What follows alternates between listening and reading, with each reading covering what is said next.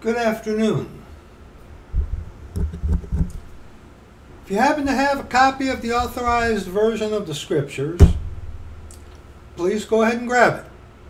And please read along with me if you can.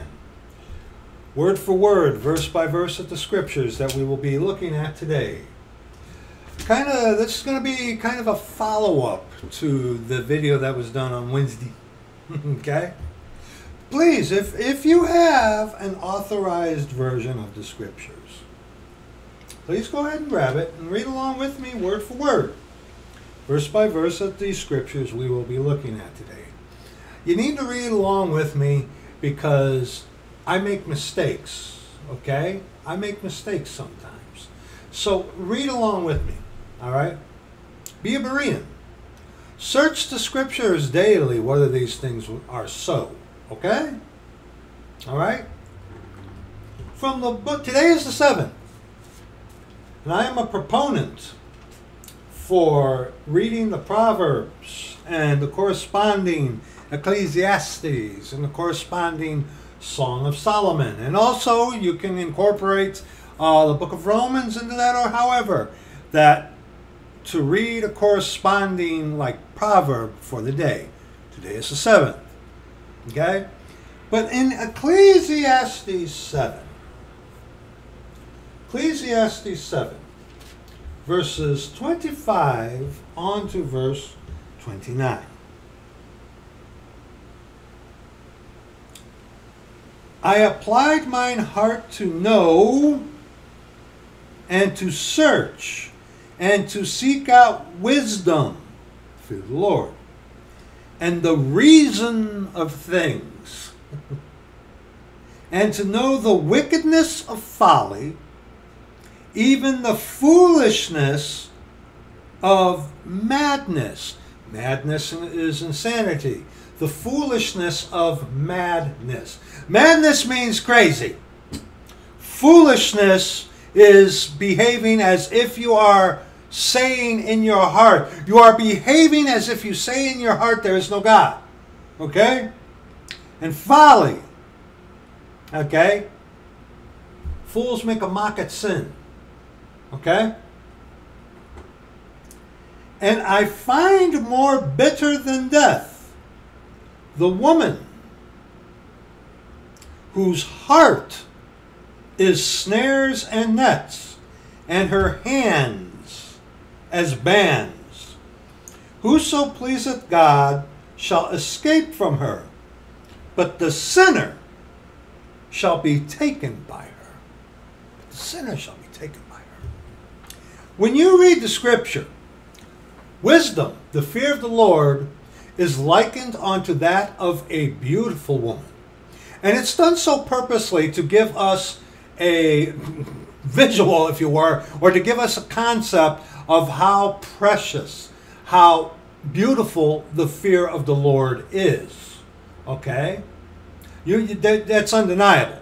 I mean, you read Proverbs 7, which we're going to look at a little bit here, and also Proverbs 8, and many other places in Scripture where wisdom, the fear of the Lord, which is the beginning of wisdom, fear of the Lord is likened unto a beautiful woman. But see, what does it mean to be anti? Anti.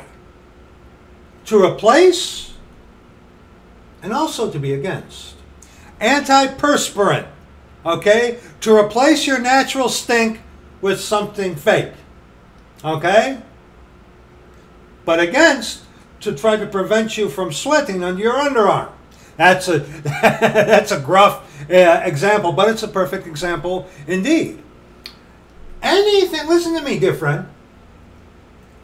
Jesus Christ, He is the way, the truth, and the life. That's an exclusive statement. God is a God of exclusivity. God is a God of specificity. We covered that in Wednesday's video. Okay? He is. Any other way that you can come up with, or any other way that is indigenous to your kindred, is false. It doesn't matter. It's not, well, you're saying your way. Jesus Christ, he is the way. Okay? All that came before him were thieves and robbers. And a thief cometh but to what? To kill and to destroy. They boot the door, and Jesus Christ is the door. They boot the door so that they can climb up some other way. And if you do that, if you, dear friend, climb up some other way, you are a thief and a robber, and you are consenting with your father, the devil, Satan. Now see, what you need to understand is, when you exalt yourself as your own authority, you are as your father, the devil. Your belief on that is irrelevant. That's just a fact. That's just a fact. Okay? All right? But here, let's read verse 26 again. And I find more bitter than death the woman, whose heart is snares and nets, and her hands is bands. Whoso pleaseth God shall escape from her, but the sinner shall be taken by her. So, to be anti is to be against and to replace. So, in Scripture, you see wisdom likened unto the beauty of a woman. Okay? And remember, Scripture says that woman is the glory of man. Okay? And remember there, women.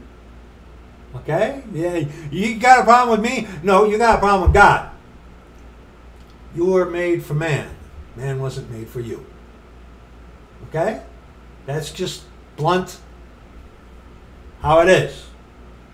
But see, anti, against and replace, Satan has counterfeit. Of course. When you go to Proverbs 7, you are only as relevant as your latest video. Proverbs 7, verses 4 on to verse 15.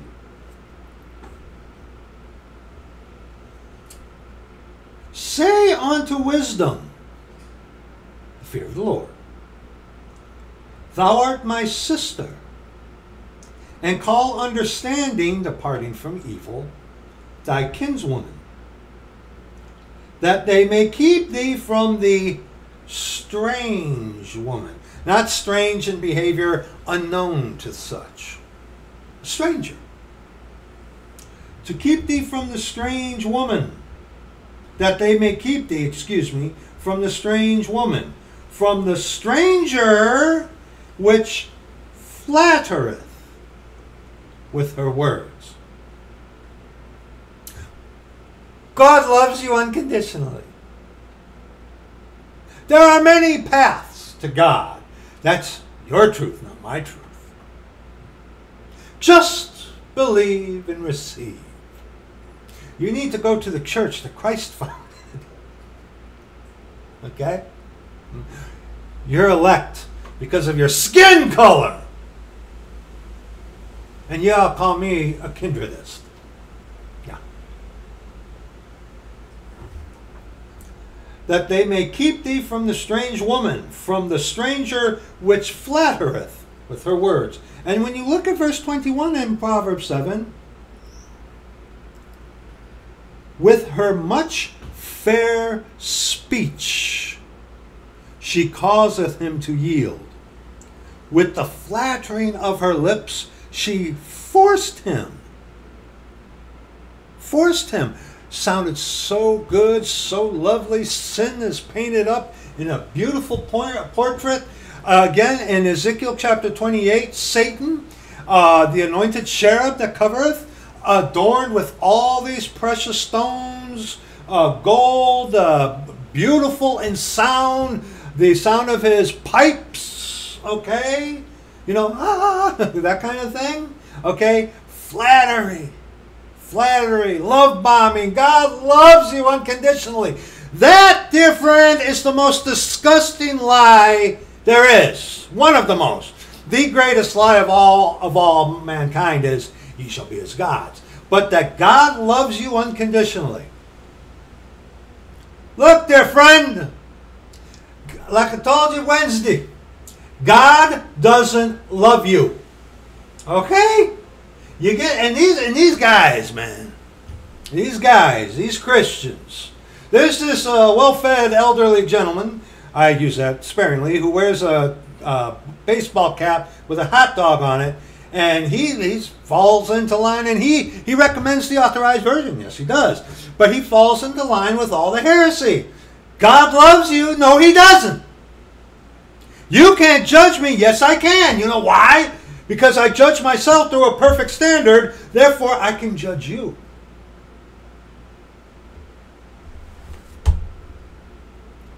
Let's continue. And forced him. Sounds so good to be true. Sounds so alluring. Okay? And no marvel. For his ministers are transformed into the ministers of righteousness. Let's continue. Verse 6 in Proverbs 7. For at the window of my house I looked through my casement, and I beheld among the simple ones. I discerned among the youths, kid, a young man void of understanding, departing from evil. We covered this quite a bit in Wednesday's video, which will be in the description box for you. I forgot what I called that, but yes, Wednesday's video, okay? But a young man void of understanding, departing from evil. All right? Passing through the street near her corner. Whose corner? Who is this woman that's being described here? It isn't the fear of the Lord.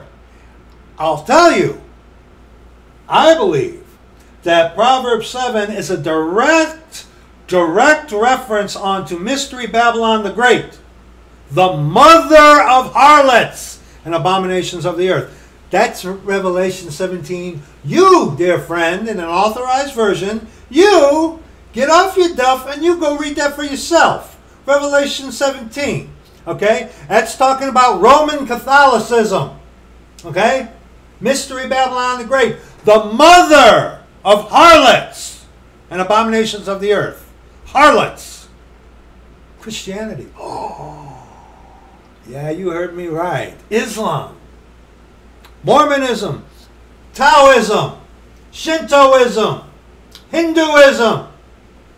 Okay? We can go on and on. There's only one way. There's only one way. There isn't an option B or C. Okay, there's only one way. And Jesus Christ, He is the way, son. Okay, you understand? Let's continue.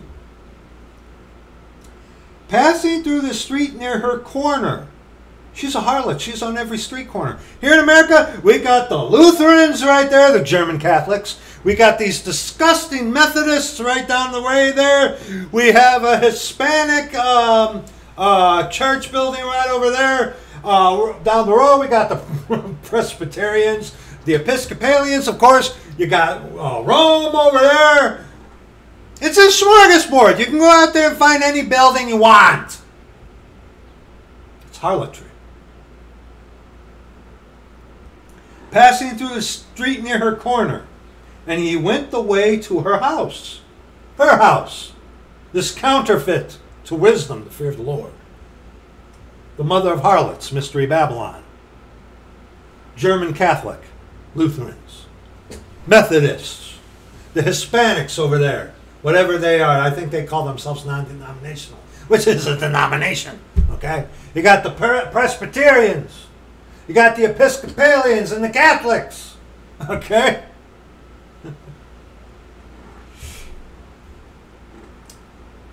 In the twilight, in the evening, in the black and dark night, twilight, that time before it gets night, okay? And behold, there met him a woman with the attire of an harlot and subtle of heart, dressed appealing to the eyes. It's warm, summertime now, here in Illinois, and you're seeing these women dressed like harlots. And most of you lost people, I don't need to see that. I don't want to see that. Okay? That's disgusting. Brad, what's wrong? What's wrong with you? Huh? And the women out there dressed like whores, and then a man, dangle a piece of meat in front of them, and they look, and then they accuse you, being the bad guy, for looking at them because they're dressed like a whore. It's like the rabbit trail. I've seen some of these videos about these individuals that go to these gyms, these gym, GYM, okay, to work out and stuff. And hey, you want to, whatever, why you don't do that at home? Don't know, but hey. But see, they have this thing where if a guy is just looking at one of these women in that situation, dressed like a whore, dressed in tight things, showing off their body, doing positions and stuff like that, it's a recipe for disaster. But see, if a man even looks, I've seen the videos of it. Okay, when I was doing the research on that whore, what's her name? Not Roma Downer. She's a disgusting whore herself. But the Rome Army, she did a couple of videos addressing that, and she's the devil herself. And behold, there met him a woman with the attire of an harlot, and subtle of heart. Mystery Babylon the Great, the mother of harlots and abominations of the earth. Satan himself is transformed into an angel of light. All those bright stones glittering off of him, and his ministers transformed as the ministers of righteousness. Right away, y'all think about religion. Minister, that encompasses it, but minister of righteousness also encompasses other things. A doctor, a lawyer, okay? Minister of righteousness. She's subtle of heart. Subtle. Her much fair speech, her flattery. God loves you. Anyway will do. Hey, we all believe in the same God, right? You have your weird Shintoism or that nonsensical Buddhism. Buddhism is entertainment. I mean, like I told you before, I wish I still had that book about Buddhism, because that was an entertaining story. It was entertaining. It was amusing. Okay, it really was. Buddhism is all about self. You. Okay? It's all about you. Faith that was once delivered unto the saints is all about the Lord Jesus Christ. I gotta say this. Even religions like Islam is more gendered towards Satan. Their fish moon god, Dagon, Satan. Okay? But at least it's pointed to something other than themselves, where Buddhism, and I'm not justifying Islam. You poor sons of Ishmael, you're patsies. You're fodder. You're expendable masses to that man of sin, the son of perdition, after we get out of here. But I mean, Buddhism is pretentious because it's all about yourself. I've talked to some Buddhists. They're a little difficult to talk to, but when you scratch a Buddhist, and you'll see that civility drop, okay? And yeah, I'll give you that. Sure, it could be my attitude. The longer you walk with the Lord, the harder it gets. And the harder it becomes to keep silent in certain situations.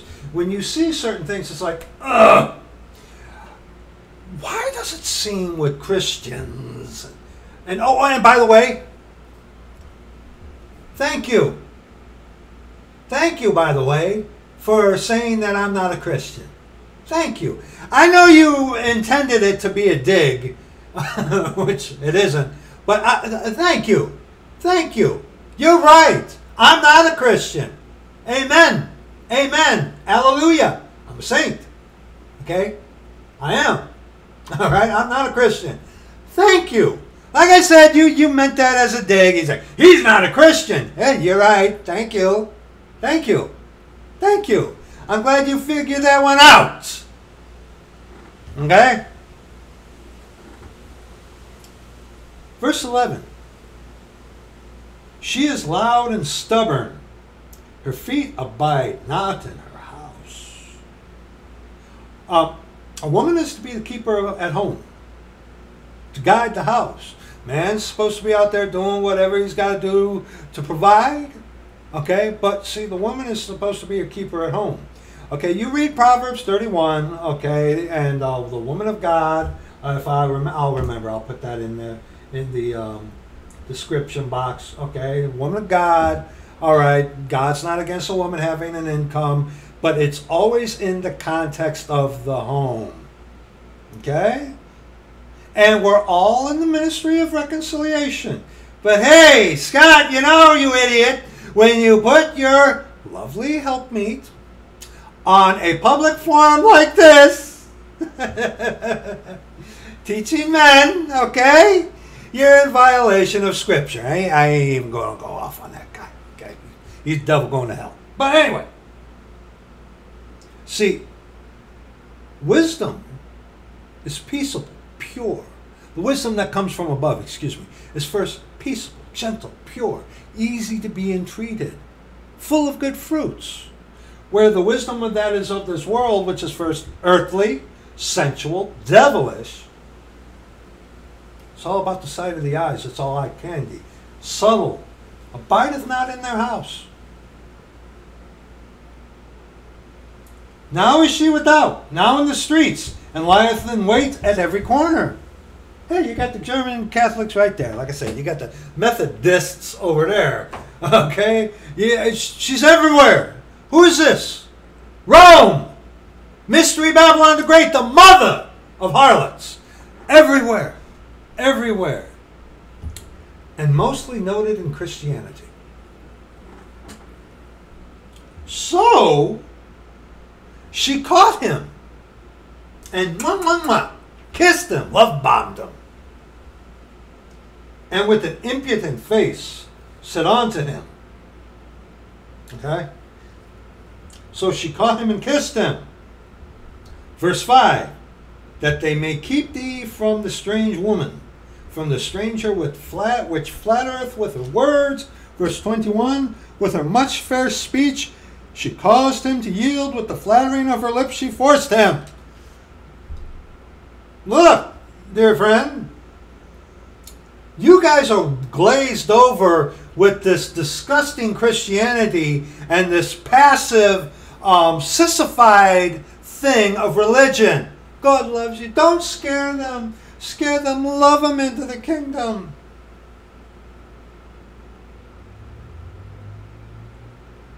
You're right. I'm a little coarse. You're right. I'm a little gruff. I fret not man, okay? I'm not like our sweetheart brother from Croatia, who is a lot more gentle than I am, and will be. You'll see eventually that he's more gentle than I am in this regard. I won't hesitate if need be. I won't hesitate to get in your face, especially when it comes regards to truth. Okay, a brawler, not physically forcing someone at sword point your belief or cramming things down their throat, but when it comes to defending the truth and standing up for the truth, if I gotta get in your face, I will. Okay, yeah. Okay, I fear the Lord. I don't fear you. All right. So yeah, I can, and I've blown many opportunities because of that. Yes, I have. But see, there's a time and place for everything.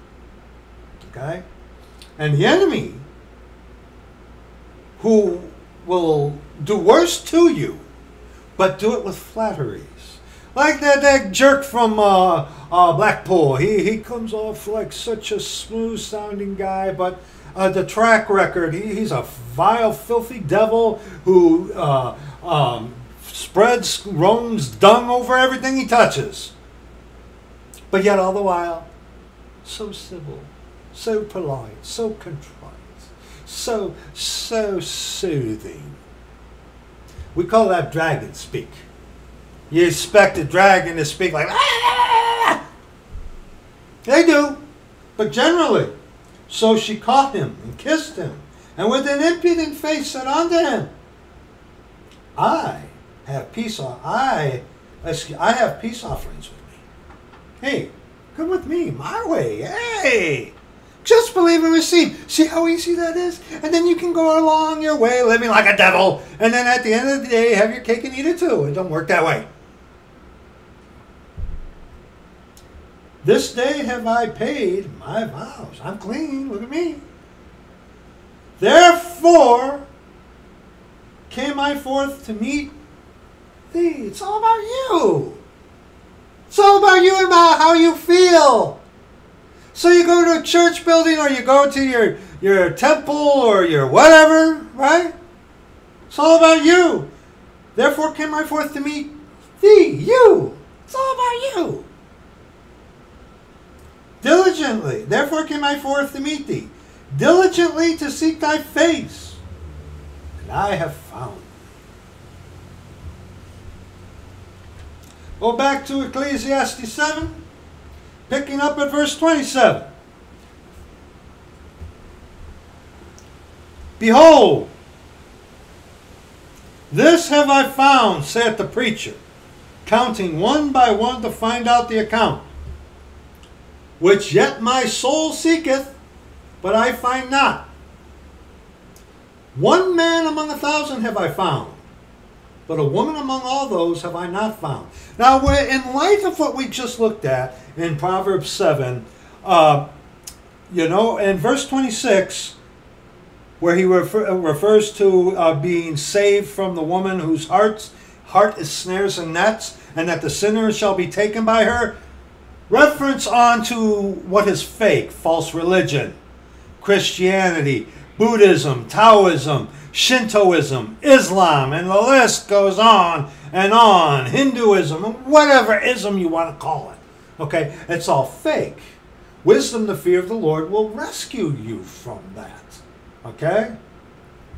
So, Solomon is saying amongst all these fake things out there, amongst all that is fake, he hasn't found one. Okay? I have encountered the depths of man's depravity to justify themselves is full of wonder.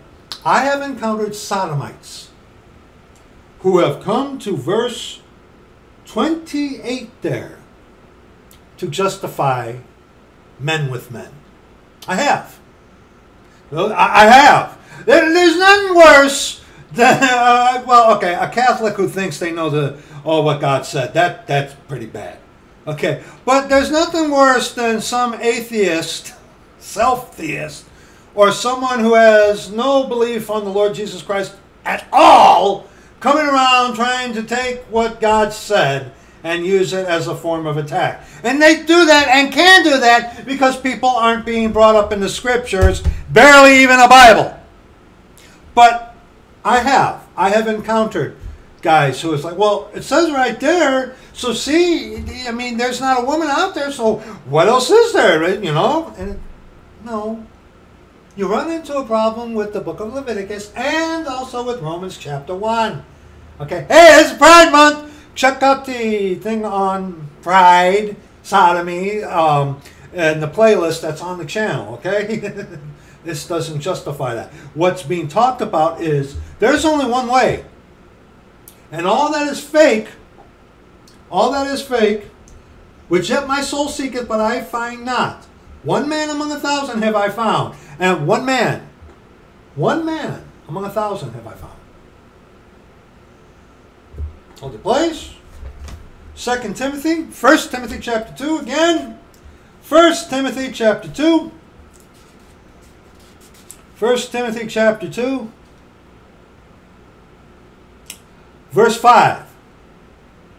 For there is one God and one mediator between God and men, the man, Christ Jesus.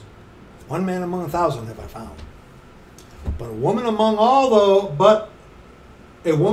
those have I not found.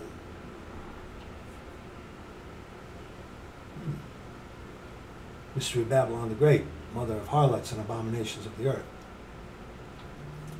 Lo, this only have I found, that God hath made man upright, but they have sought out many inventions.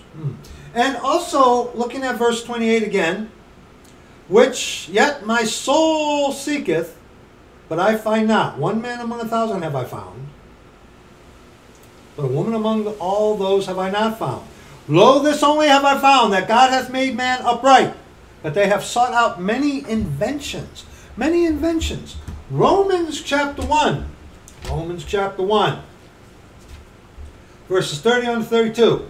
Romans 1, 30 on to 32. Read the book of Romans sometime, lost man, lost woman. Okay?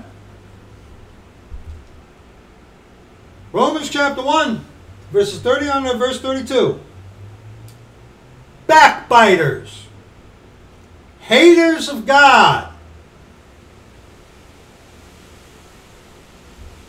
despiteful, proud. Hey, today's it's Pride Month, right? Boasters, boasting in your pride, huh? Inventors of evil things. They come up with evil things. They just come up. In the community section, somewhere on there, there was the one scientist guy talking to one trans woman who was pretending to be a guy with big hula hoops in her ears. And he was arguing the scientific. If you have this chromosome, you're a man. If you have this chromosome, you're a woman. Okay? And the one girl said to him, "Why are you looking at why are you only doing the science of this?" And the guy says, the science. Okay? Even science tells you that there are only two genders. But see, inventors of evil things, there's only two genders. Okay? Only two. This is the product of this ridiculous woke nonsense. Woke. Stupid. How here in America? Because the woke thing isn't that prevalent outside of America, it seems. Okay? It really isn't. Okay? Especially when you bring up... I've looked into this. There are pockets of these idiots, and I'm being polite.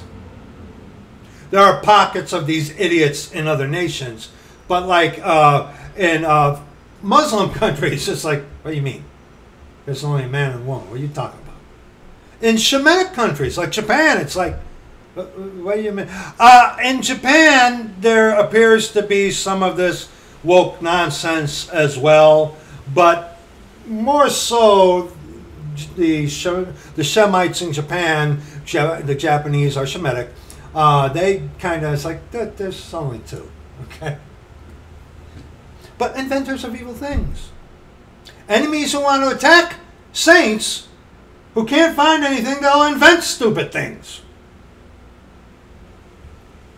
Disobedient to parents. Without understanding, departing from evil. Covenant breakers. Covenant breakers, they don't keep their word. Without natural affection.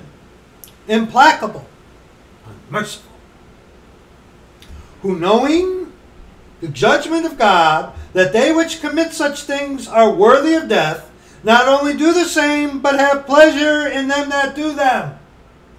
You're on a highway to hell, and all your friends are going to be there too.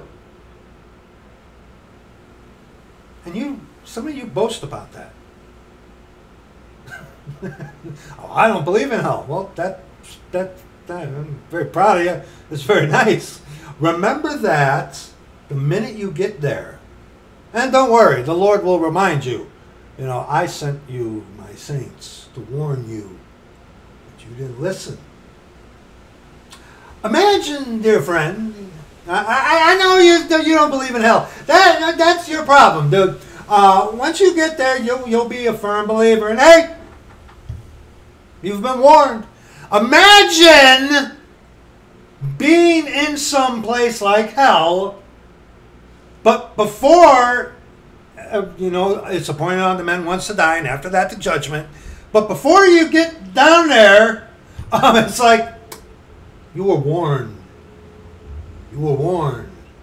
The very one that you reject, you're going to stand and give an account of to him. And then you're going to go and burn. Okay? So, imagine that. Try wrap that. Hey, you're the brilliant one. You're the educated one, trained by Jesuits. You know, you got an education. Roll that around in your head, there, friend. You were said, "I told you so," and then down you go.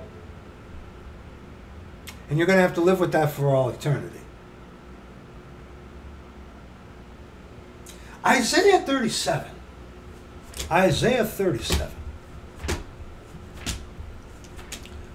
I've learned more so recently that, you know, I have to be diligent and vigilant, because when it comes to refuting the disgusting thing that is called Christianity, we can video upon video upon video upon video, scripture upon scripture, showing you the falsity, the delusion that Christianity is.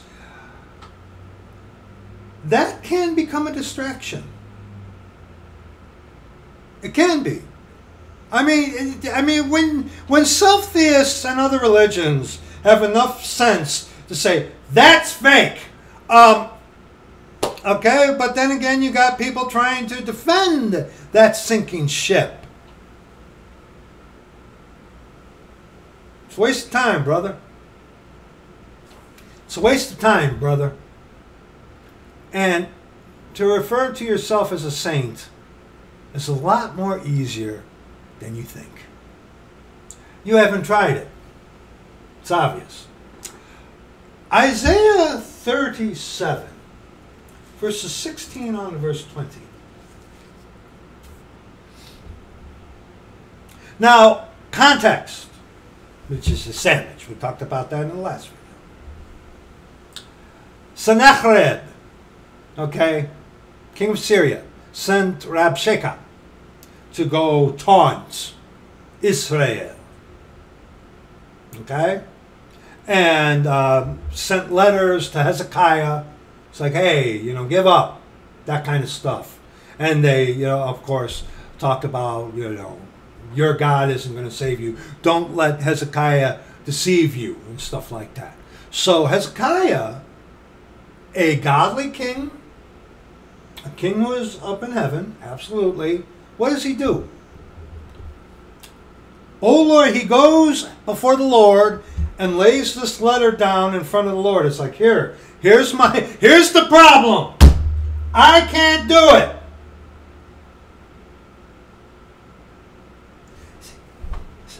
See, some of you guys, you get to that place. You get to that place of brokenness. Kind of. You get to a somewhat state of brokenness, but yet you still have this vestige of hope in your heart that you can do better.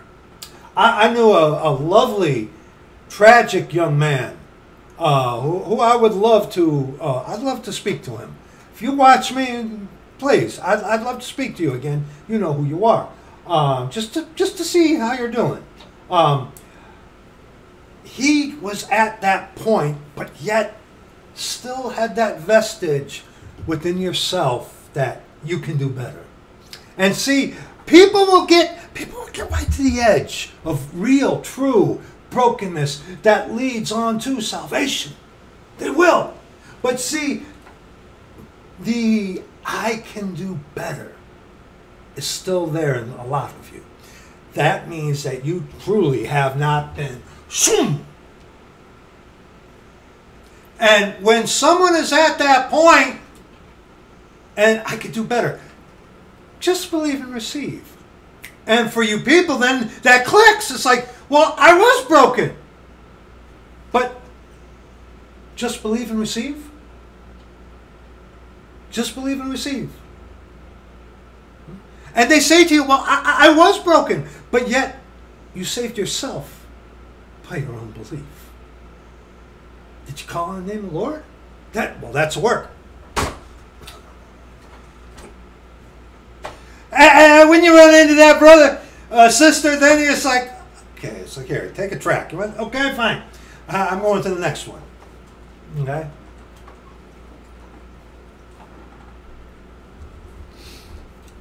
But Hezekiah knew he couldn't do anything about it.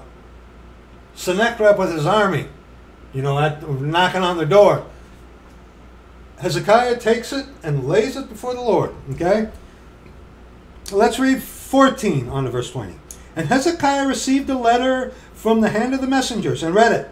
And Hezekiah went up onto the house of the Lord and spread it before the Lord. Here it is. I can't do anything. I can't fix it. I'm hopeless. Lord, here it is. Help.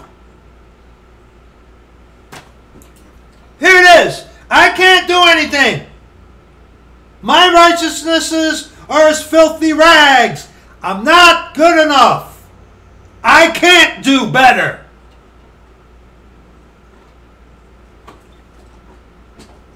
But see, again, a lot of people get to that point, but they still have it there in their hearts that I can do better. You weren't put on a sinking submarine. And the submarine, the Titan, imploded. So those guys probably went to hell. Anyway. And Hezekiah prayed unto the Lord, saying, O Lord of hosts, God of Israel, that dwellest between the cherubims, thou art the God, even thou alone, of all the kingdoms of the earth. Thou hast made heaven and earth. And you, brilliant evolutionists, call us crazy. You guys think this is millions of... Woo! Are you smoking what day it is, huh? Must be. Must be. Okay? Incline thine ear, O Lord, and hear. Open thine eyes, O Lord, and see. And hear all the words of Sennacherib, which hath sent to reproach the living God. Of a truth, Lord, the kings of Assyria have laid waste all the nations and their countries, and have cast their little g gods into the fire, for they were no gods, but the work of men's hands, wood and stone. Therefore they have destroyed them. Wood and stone, things of the earth.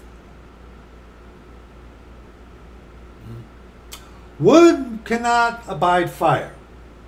Stone usually does. I mean, molten lava and stuff like that. Kind of like Leviathan's scales are his pride. His heart is as hard as the upper millstone. Hard heart.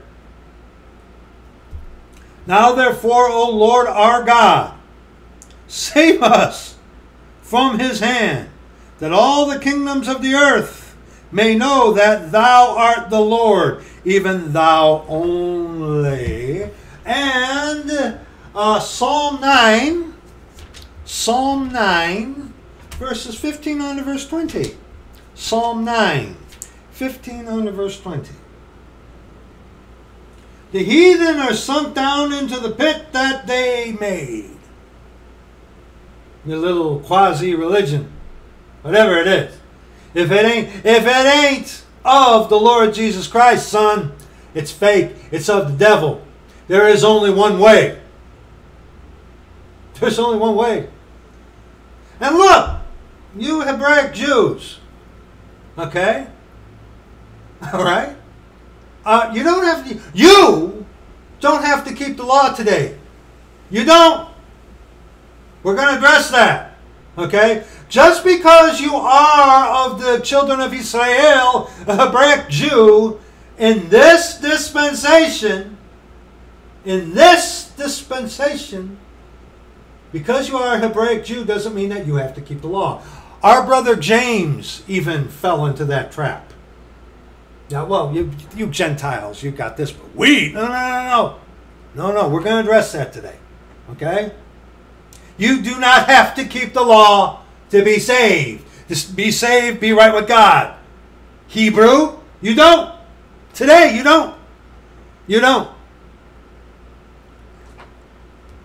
And see, now I've known Messianic Jews, and I've known genuinely saved saints who are Hebraic Jews. Yes, I have. Oh, yes, I have. And I'll tell you what, brother, sister, you want to see, you want to see a sight. You see a Hebraic Jew who's a saint defend his God.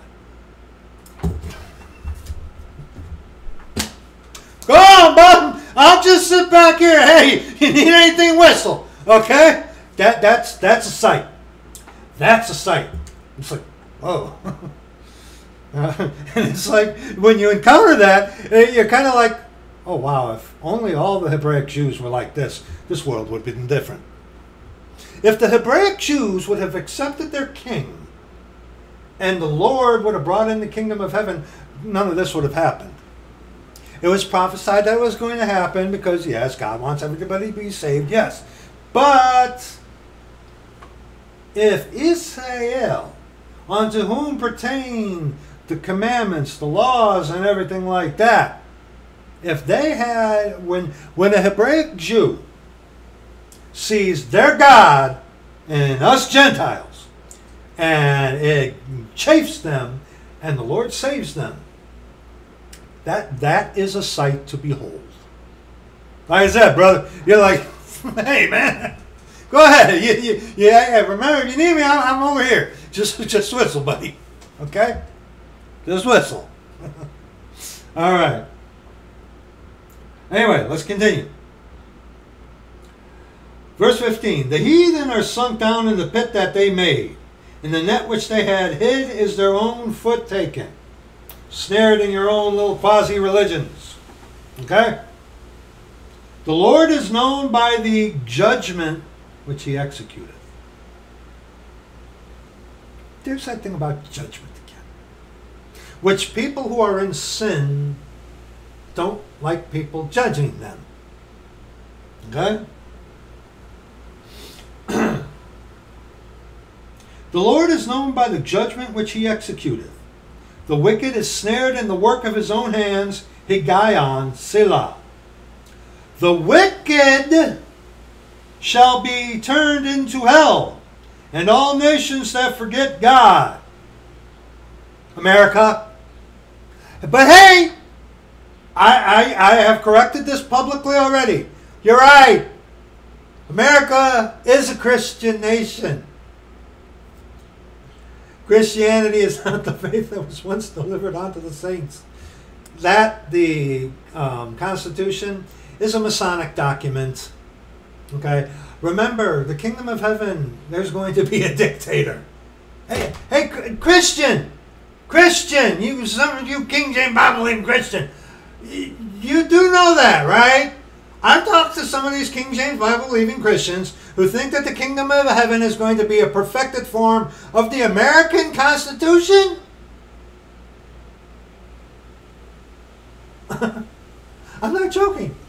I've seen it. Our dear brother from Ohio, I think it was you, brother, who sent me evidence of the. I'm pretty sure it was you. If it wasn't you, sorry, but sent evidence of some of these King James Bible believing Christians who think that the kingdom of heaven is just going to be a refined, perfected form of this America, of like that. You're on, you're smoking what Dade's smoking, aren't you? You're on drugs. No, the kingdom of heaven is going to be a dictatorship. Yes, the Lord Jesus Christ, God the Father, King of Kings, Lord of Lords. Okay, you need to get that through your thick head. Okay. Stop believing everything that Ruckman said, and his subordinates, and go to the Lord yourself in His Word. Okay, please. The fruit of that man. Well, we ain't got enough on that. Verse 18. For the needy shall not always be forgotten, The expectation of the poor shall not perish forever. Arise, O Lord, let not man prevail. Let the heathen be judged in thy sight. Put them in fear, O Lord, that the nations may know themselves to be but men. Salah. Men.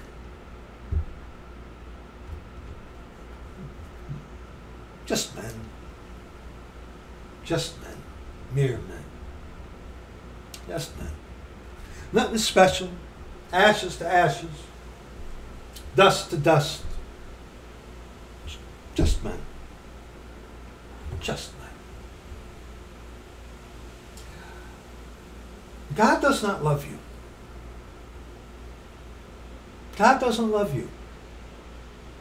You have bought into the lie that you are your own God. You have been coerced by the harlot. See, like I said to you on Wednesday, you have more to do with Rome than you think. Even those of you in Shemitic countries like Japan who kicked out the Jesuits, okay, who kicked out Christianity. There's even documents that speak against Christianity. And interestingly enough, you Shemites in Japan, what you are protesting is Rome. It's funny. It's funny. You ever witnessed to Japanese Shemite before? They're very similar to the Hebraic Jews because they're of Shem. But again, the thing is, Rome has influenced the thought on what God is. They really have. Because most people that we are going to encounter, in one way or another, have already over the centuries been influenced by the mother of harlot, who is loud and stubborn, who is on every corner of the street, flattering you with her smooth words and stuff. You people have been influenced by Rome, and you don't even know it. So it just drives me up the wall when you see people who ought to know better, with a tongue and death grip, defend one of the biggest days to Roman Catholicism. It's full of wonder to me. You still got that Catholic baggage there, boy. And then you say we have the liberty to do it. Well, yes, all things are lawful for you, but not that all things are expedient. It doesn't matter if you're in Thailand or in Vietnam or Russia or Siberia, which is in Russia as I understand it, or Norway, okay, or in Canada, eh? Or in Mexico, eh? It doesn't matter, okay? There's only one way. There's only one way. And you have been affected. Your thought has been affected to look at Jesus in a other light than the light of Scripture.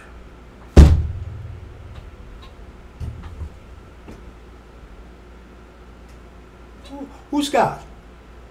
Well, isn't it Jesus Christ? He's a second member of what you call a trinity? Oh, boy.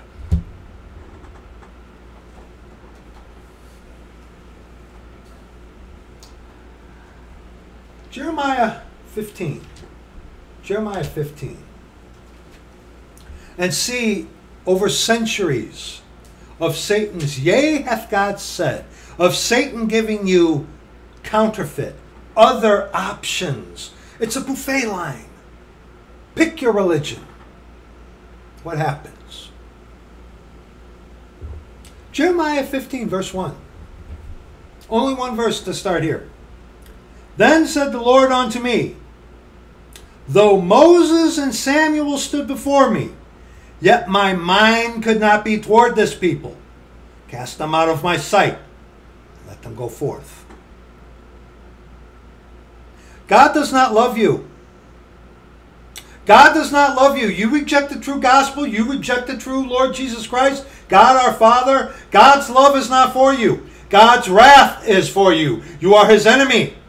Okay? God's love is there to be had. But see, you got to go the way of the cross, son. You got to go the way that is contrary to the sagging sin suit. But Satan gives you everything to compensate to whatever this sagging sin suit of yours. Buddhism. It's all about you. It's all about the religion of self is Buddhism.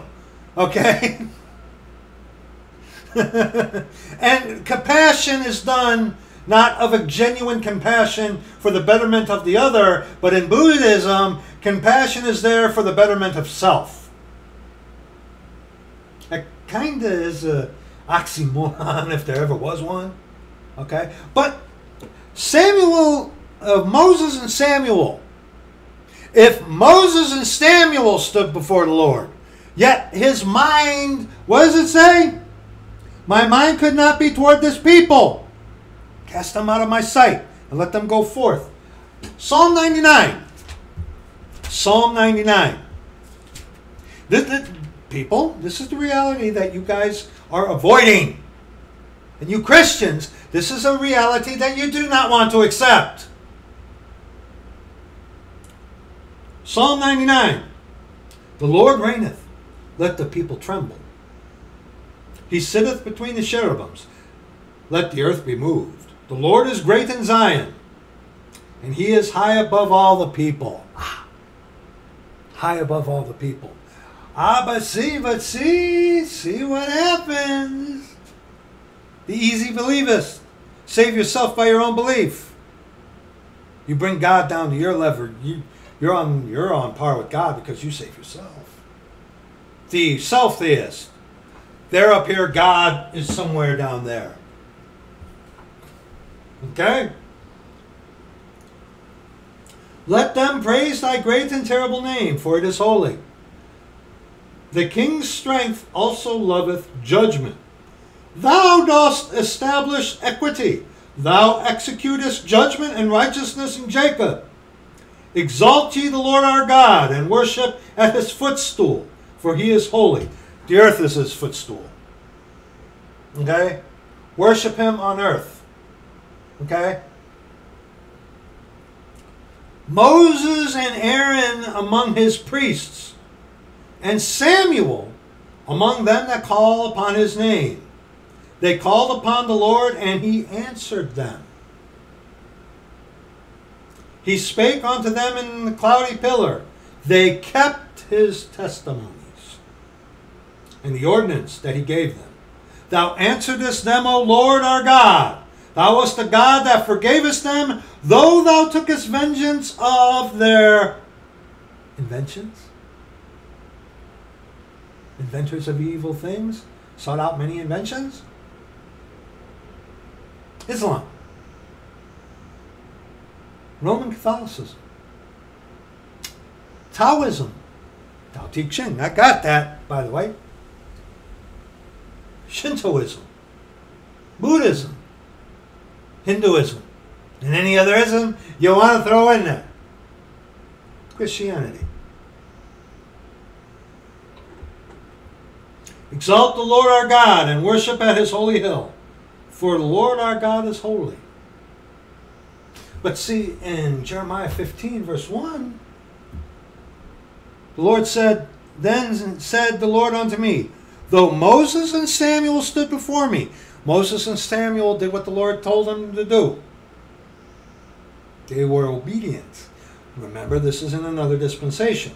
Okay? Okay? That's the significance of that.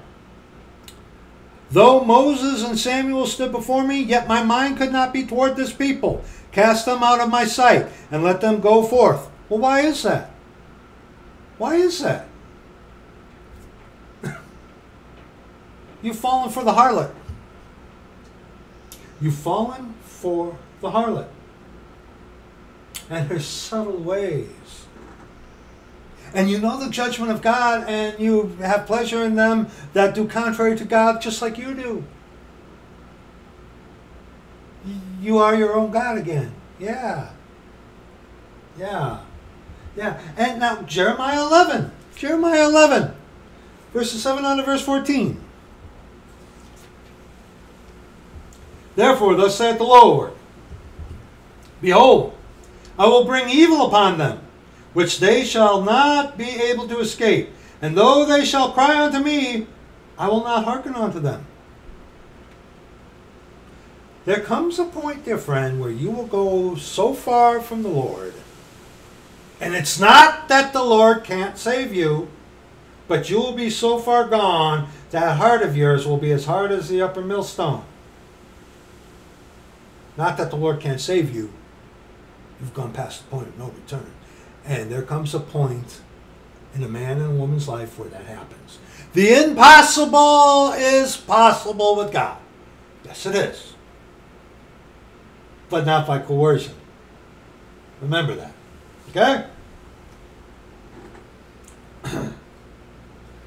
Therefore, thus saith the Lord, Behold, I will bring evil upon them, which they shall not be able to escape. And though they shall cry unto me, I will not hearken unto them. Then shall the cities of Judah and inhabitants of Jerusalem go and cry unto the gods of whom they offer incense. But they shall not save them at all in the time of their trouble. For according to the number of thy cities were thy gods, O Judah, and according to the number of the streets of Jerusalem have ye set up altars to that shameful thing, even altars to burn incense unto Baal. Therefore, pray not thou for this people, neither lift up a cry or prayer for them. For I will not hear them in the time that they cry unto me for their trouble. There is a point where you can reach, dear friend, where you will be so far gone that you can't come back. It's not that the Lord can't save you. And when you cross that point, see, you reject the gospel. You reject the true Lord Jesus Christ. You're God's enemy. God doesn't love you. Okay? God's love is there for you at the cross. When you run into these guys saying God loves you, it makes me sick. It makes me vomitous. It's disgusting. It's one of the biggest. It's not the biggest. It's one of the biggest lies in history. God loves you unconditionally. To the person who readily, openly admits that they like their sin and want their sin. And they look at the guy, you're saying God loves me, but he's going to send me to hell. Yeah, he is. You know why? Because you rejected him. He doesn't love you. He doesn't. God doesn't love you. Please get that through your head. Okay? Please. And see, knowing that God doesn't love you and that his wrath is for you, that ought to scare the hell out of you a little bit. But see, there again, you have been influenced by Rome and not even knowing it to make God in this little, flaccid little thing. And that you are greater than he. Just believe and receive. You're an elect or whatever. Or you the eightfold path of toxic waste or whatever. Okay? or action without action, whatever it says in the Tao Te Ching and stuff like that. It's nonsense. It's absolute nonsense. Jeremiah chapter 8, verses 10 on to verse 12. Jeremiah chapter 8, verses 10 on to verse 12. Verse 9 on to verse 12. The wise men are ashamed. They are dismayed and taken. Lo, they have rejected the word of the Lord. And what wisdom is in them? There are two wisdoms. There is the wisdom that is from above, which comes from the Lord, and there is a wisdom that is earthly, sensual, devilish. Sensual means led by your senses. What wisdom is in them? What wisdom is in them? Ain't the wisdom of the Lord. Ain't the fear of the Lord. I'll tell you that. Okay? Therefore will I give their wives unto others, and their fields to them that shall inherit them. For every one from the least even unto the greatest is given to covetousness, and the Lord abhorreth. Abhor means extreme hate. The covetous, okay? From the prophet even to the priest, every one dealeth falsely. You might consider yourself an honest individual, but if you are going a way that isn't the way of the cross of our Lord Jesus Christ, God our Father, you're dealing falsely.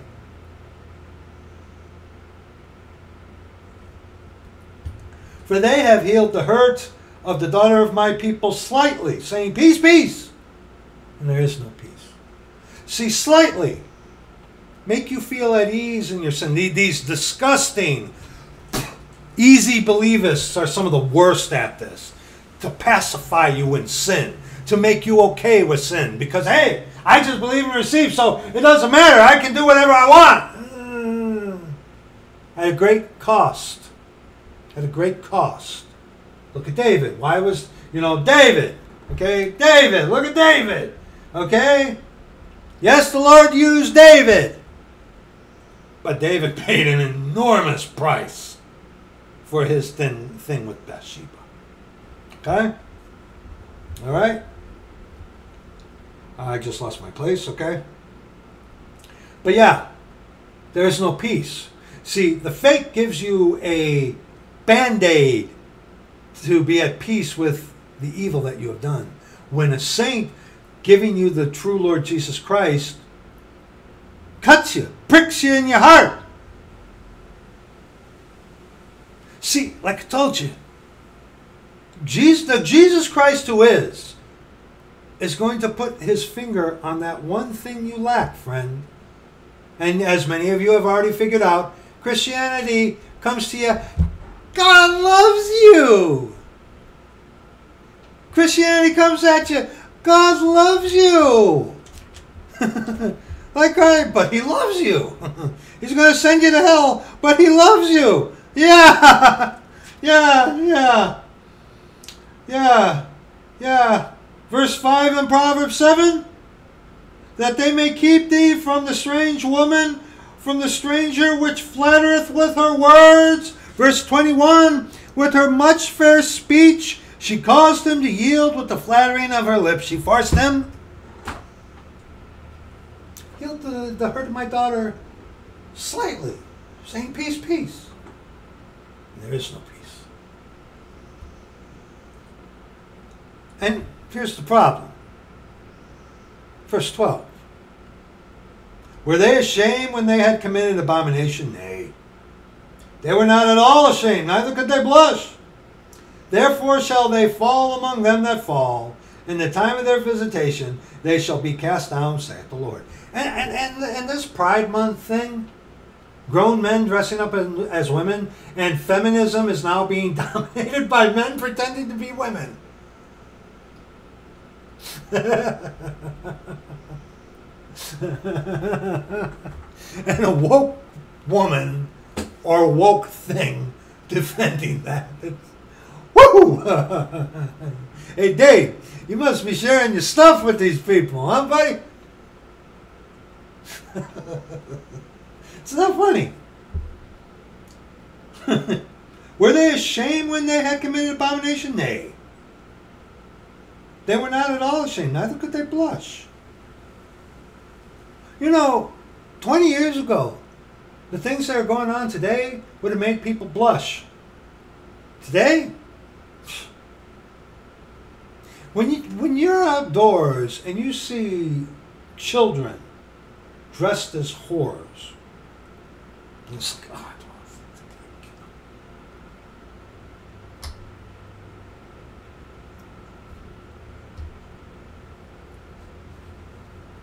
therefore shall they fall among them that fall. In the time of their visitation they shall be cast down, saith the Lord. Eventually, Exodus chapter 12, verses 12 on to verse 13, Exodus chapter 12, verses 12 on to verse 13.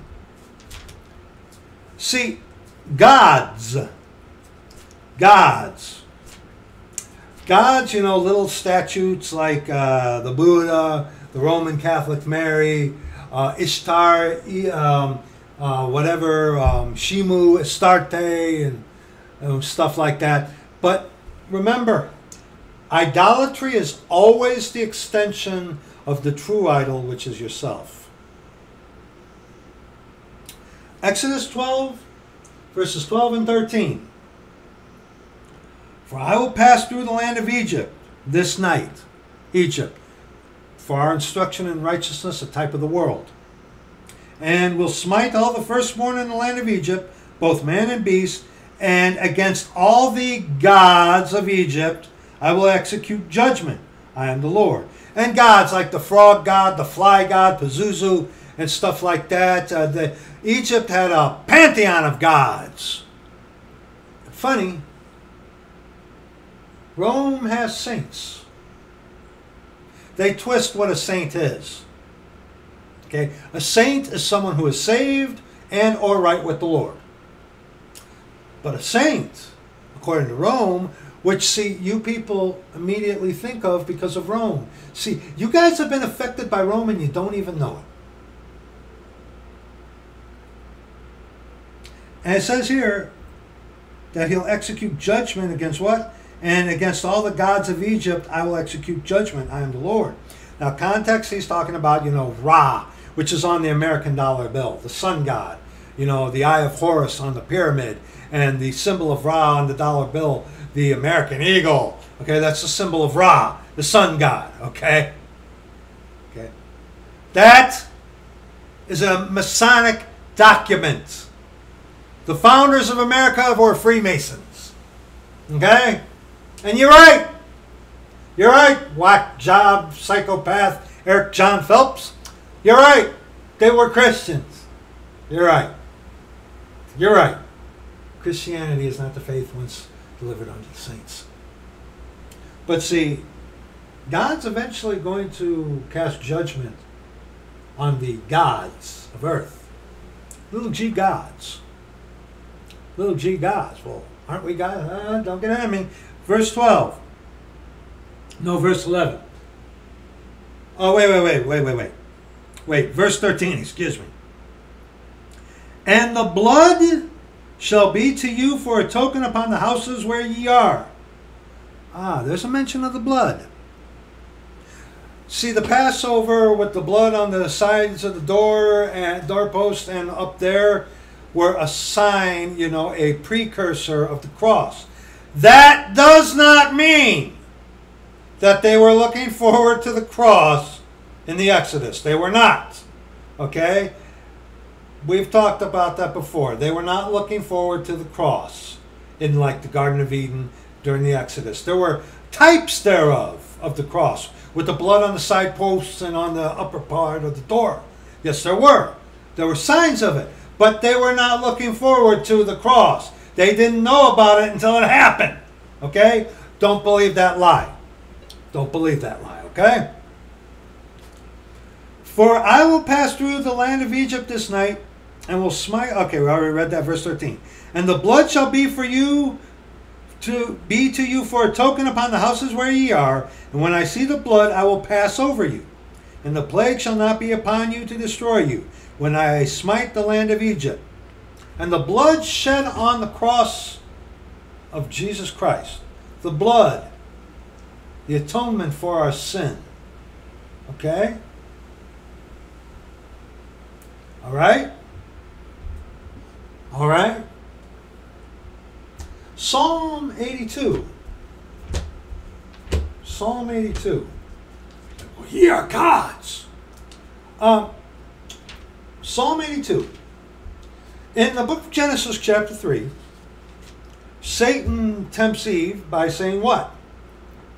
Ye shall be as gods, knowing good and evil. Only God truly knows what is good and what is evil.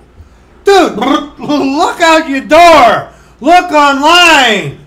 You got so many other people out of their own thing deciding what is good and what is evil. Okay?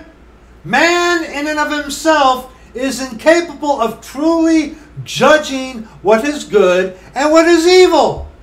Satan comes around and says, hey, you do contrary to what God says, your eyes will be open, and ye shall be as gods, knowing good and evil. God is the only one who truly knows what is good and what is evil. The lie unto you is that you are your own God, and that you know better than God what is good and what is evil. You know better, huh? You know better. You don't know nothing. Okay? You don't know nothing. Alright? You don't know nothing. Psalm 82.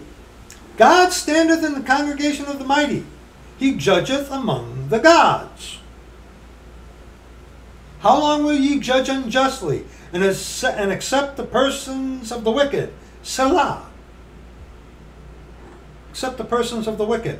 Like these live streaming Christians who are like whores themselves and will have debates with anybody. It's one thing to be out there witnessing onto others. It's another thing for entertainment's sake to bring people of opposing religious things where nothing gets accomplished just to entertain people. Okay? Defend the poor and fatherless. Do justice and to the afflicted and needy. Deliver the poor and needy. Rid them out of the hand of the wicked.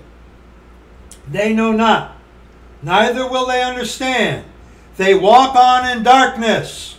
All the foundations of the earth are out of course. They walk on in darkness. Your foundation is anything but Jesus Christ. I don't care how righteous you think you are. You're going to hell. Jesus Christ is the only way. He is the only way. Okay? I have said, ye are gods. And see, Pentecostals will take this, and Tony Robbins, devils like that with neuro-linguistic programming, a Jesuit-created mind control technique, that you are God, meaning that you can create things with your mind, with your mouth. No, I said ye are gods, knowing good and evil, and all of you are children of the Most High. But ye shall die like men. Mere men. Children of the Most High. Look, it doesn't matter if you want to accept this or not. It's irrelevant. God made you. God created you. God allowed you to be here. Okay? Your belief on that is irrelevant. That's just the fact, Jack. Okay? God made you. You're here. Period. Okay?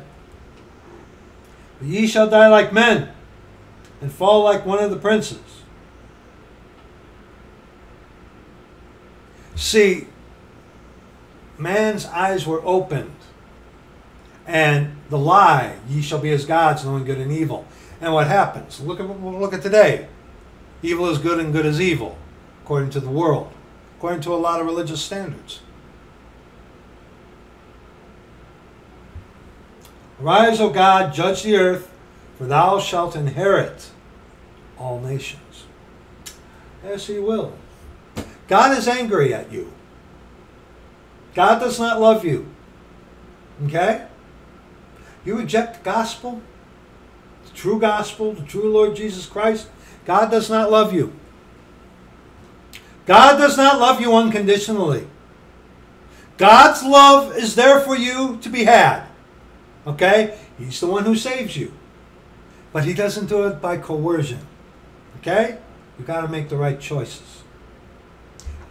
Psalm 7. Psalm 7. Psalm 7. The God of the Old Testament is the God of the New Testament. One God, Jesus Christ, the same yesterday, today, and forever. Psalm 7. Psalm 7. Verses 8 to verse 12. The Lord shall judge the people. Judge me, O Lord, according to my righteousness, and according to mine integrity that is in me. Dispensational difference, okay, under the law, all right?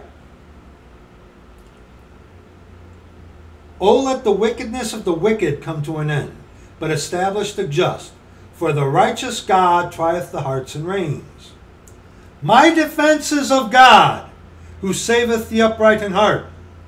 God judgeth the righteous, and God is angry at the wicked every day. Yes, he's angry at you. You reject the Lord Jesus Christ. You've heard the true gospel. The true Lord Jesus Christ, God our Father. You've heard of him. You've been offered the gospel. You reject it. God's angry at you. God's wrath is for you. He's angry at you. The contrary is actually the truth. To God loves you. Okay? And hey! People. Loves appears twice in Scripture. You look on King James Bible online, it says strait. It only appears twice in the text of Scripture. And the text of Scripture is what is inspired. So loves appears twice in Scripture. Twice only. Loves. Once in Proverbs 7. And interestingly enough, once in Song of Solomon, chapter 7. Loves, such as the harlot who love bombs you. Let us solace ourselves with loves, the love of sin. Whereas in Song of Solomon, okay, loves there is in context between the Lord and his bride, the body of Christ. Okay? The body of Christ. Nowhere. And whenever I hear this, I pounce on this. And Saint, you do the same thing. Nowhere in Scripture, nowhere in Scripture does it say God loves you. Nowhere. And he said, well, John 3:16, that was before the death, burial, and resurrection. Okay? And that was in a belief of him as king. Okay? It wasn't in his death, burial, and resurrection because it hadn't happened yet. Okay? John 3:16 is not the gospel. Alright? Alright? And John 3:16, God so loved, past tense, and gave, past tense. God doesn't love you. God's love is there for you to have it. Yes, it is. You got to make the right decision to go the way that he has elected. And once you go down that path, he'll take care of the rest. Okay? But he's not going to force you to go that way. God does not love you. And you reject the Lord Jesus Christ, God is angry at you. God is angry at you. Verse 12. If he turn not, he will whet, W-H-E-T, his sword. He hath bent his bow and made it ready. Verse 13. He hath also prepared for him the instruments of death. He ordaineth his arrows against the persecutors. Arrows of death, dead in trespasses and sins. Okay? Romans chapter 1. Well, that's the God of the Old Testament. Oh, you rightly divide the word of truth, huh? Well, how are we saved? What's salvation? It's by grace through faith from the Garden of Eden to Revelation. Okay. Goodbye. You can go to hell. Okay. Bye-bye. Go. Romans chapter 1, verses 16 on to verse 23. For I am not ashamed of the gospel of Christ. You got a Bible, depending on which one. Of Christ isn't in there, is it? Especially if you got a non-inspired vomitus. For it is the power of God unto salvation to everyone that believeth, to the Jew first, and also to the Greek. Greek is a Gentile.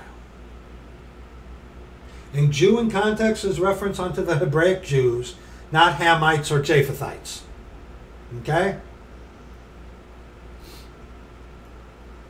For therein is the righteousness of God revealed from faith. Faith in what? Faith under the Old Testament, you know. The law is not a faith. But the faith in the Old Testament was that God would honor you for doing what he prescribed in the law. Okay? So from faith to faith. From faith to faith. For therein is the righteousness of God revealed from faith, when it was under the law, to faith, this dispensation. As it is written, the just shall live by faith. For the wrath of God is revealed from heaven against all ungodliness and unrighteousness of men who hold the truth in unrighteousness. Oh, you easy believers, you're going to burn in hell. You Catholics, you're going to burn in hell. You German Catholics, you Muslims, okay, you Taoists, you Shintoists, you Buddhists, you Hinduists, okay, you're going to burn in hell. You are. All right? You are. Because that's not the way. Jesus Christ, he is the way, the truth, and the life. No man cometh unto the Father but by him. You're holding the truth in unrighteousness. What truth? What truth is that? That there's something out there beyond this. There is a God. That's truth. Islam says there is a God. That is truth. But they hold it in unrighteousness because Islam's God is Satan. Rome's God is Satan. Buddha's God is yourself, Satan. Okay? You get it? You hear the truth and you reject it because you're your own God. Get it? Because that which may be known of God is manifest in them, for God has shewed it unto them. See, this is another thing why the Trinity is such a vomitous, vile, disgusting heresy. Because, I mean, and I love that other religions attack the Trinity. I love that.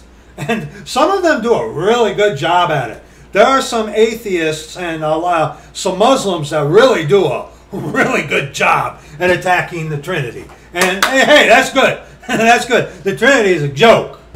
One God, it means three people. And then you got idiots like David Wood. If you don't know who he is, great, leave it that way. That guy, a Christian, did a video. I got it on the channel. I'll put that in the description box for you. Get a load of this guy, David Wood. Okay, this guy in a video did a video where he was wearing a dress and putting on lipstick. What's wrong with that?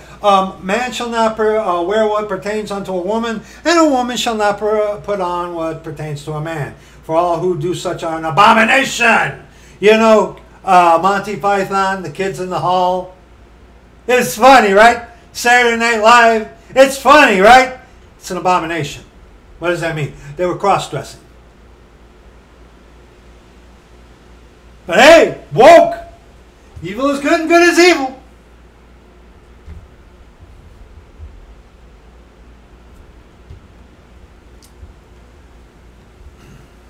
But see, you and I were made in the image of God. You and I have a spirit, we have a soul, we have a body.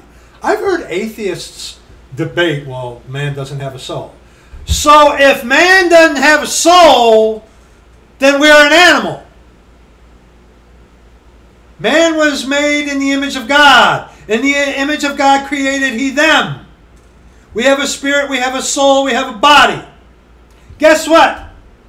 Fido, your dog, doesn't have a soul. Okay? Fritz, your cat, doesn't have a soul. Okay? Bambi doesn't have a soul. Mankind are the only ones made in the image of God. We have a spirit, we have a soul, we have a body. And the atheist comes around, well, man doesn't have a soul. So, of course, atheists, evolutionists, think we're animals. So, of course, they're going to protest that man has a soul. Well, we can't see the soul. You're right. You're right. You can't. You can't see my spirit either. You're right. You can't. This is what you're looking at. You can't see who I really am. Who I really am, my spirit and soul, which are housed in this sagging sin suit. Okay? You're right. You can't see the soul. Doesn't mean you don't have one. Even you detestable, grotesque, wicked, filthy, vile, vomitous, Jesuit, atheistic, Islamic, whatever you are, however disgusting, evil you are, like that guy from Blackpool, no matter how evil you are, you're mankind. You have a spirit. You have a soul.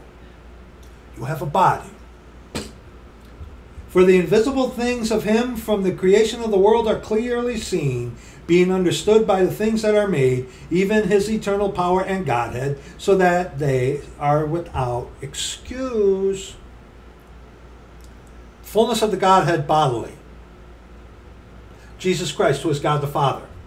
God the Father is the soul. The Holy Ghost is the Spirit. Jesus Christ is come in the flesh. The Word made flesh is the body. See, they saw Jesus Christ, and you're going to be able to see Jesus Christ during the kingdom of heaven and when he comes back with us at his second coming. Okay? But see, there again, God is a spirit. Okay? He is the soul of the Godhead.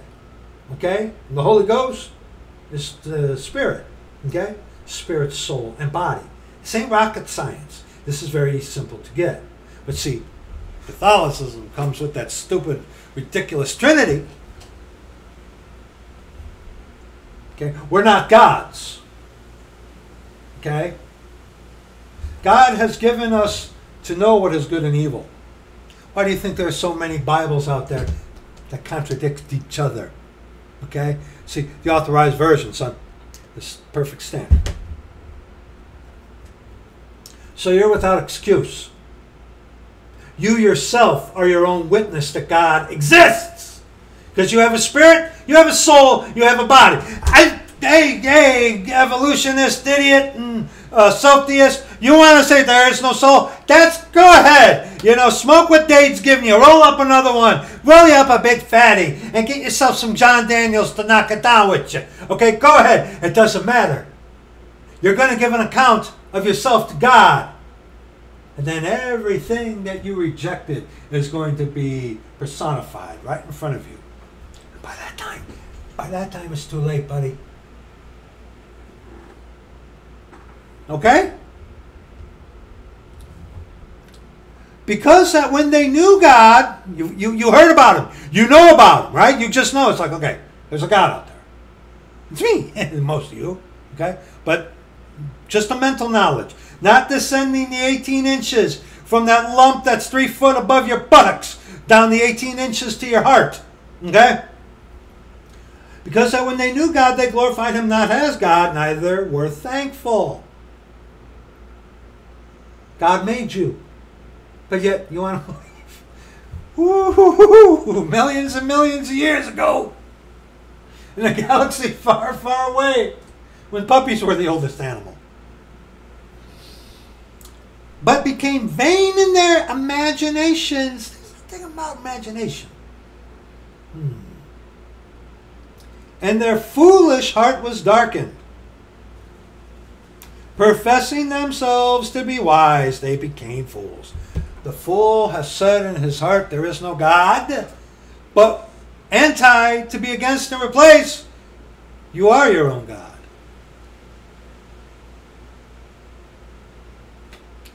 This needs to be driven home, brother, sister.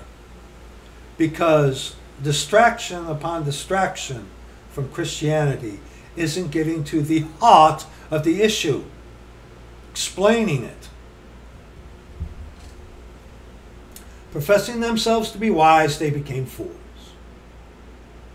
and changed the glory of the uncorruptible God into an image made like to corruptible man, first thing that is mentioned there, and to birds and the four-footed beasts and creeping things. In Ephesians chapter 2, which we covered in Wednesday's video, but we're covering it again, because this is the theme that we are talking about. Okay? Like I said, brother, there's so much detail going into it. I mean, you can make a 11-minute salvation video and think, no, no. I mean, you can. Okay, I knew one young man who, it's like, well, just cover the basics. No. And I'm sure I'm addressing a brother. I'm sure you've already figured it out. Seen it's like, okay, it's like do a salvation video. You're like, let's keep it short and sweet. But by the time the Lord and you go through that, you got pages. It's like, and it's not difficult. The hard part is getting over yourself. And see, that therein is where the scripture comes in to prove to the people who don't want to hear it that you need a Savior and you can't save yourself. That's the rub. That's the rub. Ephesians 2, verses 1 on to verse 3. And you hath he quickened, made alive, who were dead in trespasses and sin. Lost people, all you of other religions, it doesn't matter. Jesus Christ, he is the way, the truth, and the life. No man cometh unto the Father but by him. Okay? See, Islam, for example, tells you that Islam's the only way. That's of Satan. But they're not, saying openly that there are other paths to God, even though in the Quran it clearly says, gives credence to Rome, which the one guy never answered the question. Why don't Muslims go after Rome? Have you ever wondered that? Why don't Muslims go after Rome? They did many years ago. Why didn't they, with their armies about Jerusalem and whatnot? Why don't they go after Rome today? Why don't they? Yeah.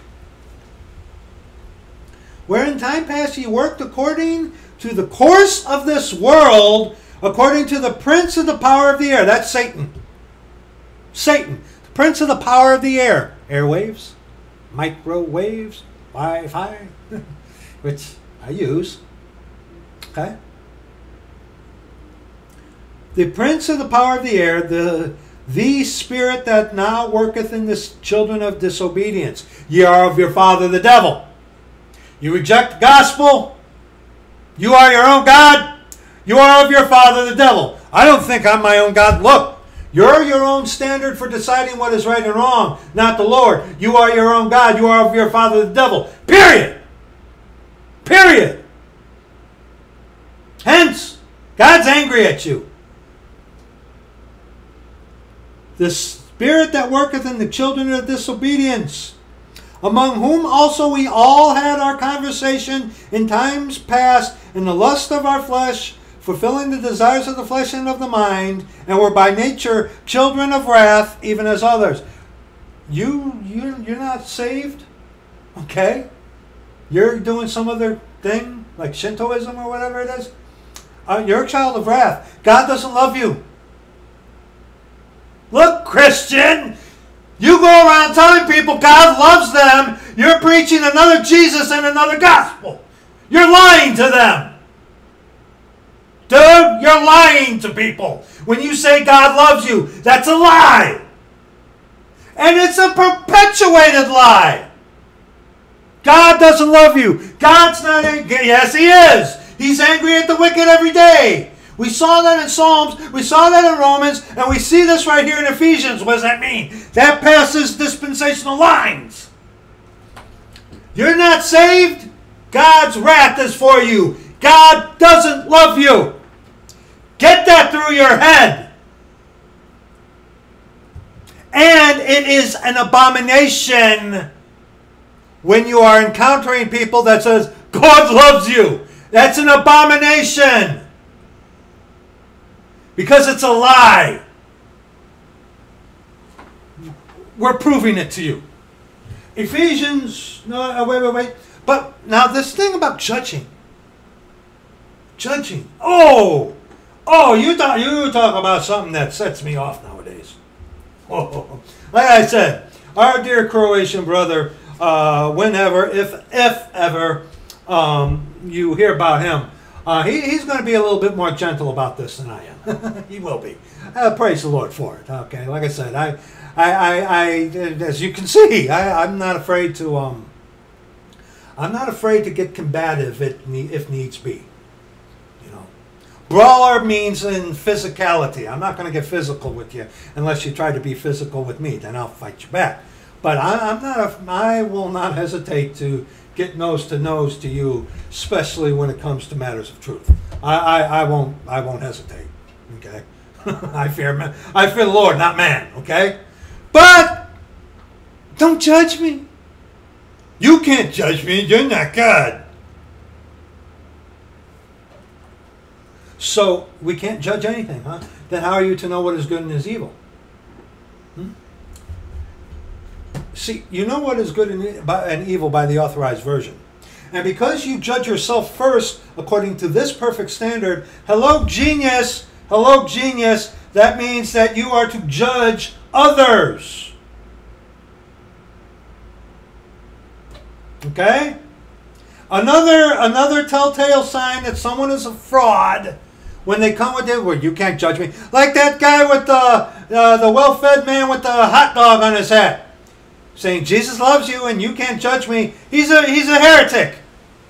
Hey, buddy, you ain't gonna see me. You're lost. You're lost. You're in the lie of God loves you unconditionally. Don't judge me. 1 Corinthians. No, wait, where was that? 2 Corinthians chapter 4. 2 Corinthians chapter 4. Verses 1 on to verse 4. I got a little ahead of myself. Judging is the next thing we're going to talk about, but we're still talking about the thing about God being angry at the wicked. Okay? We are to judge.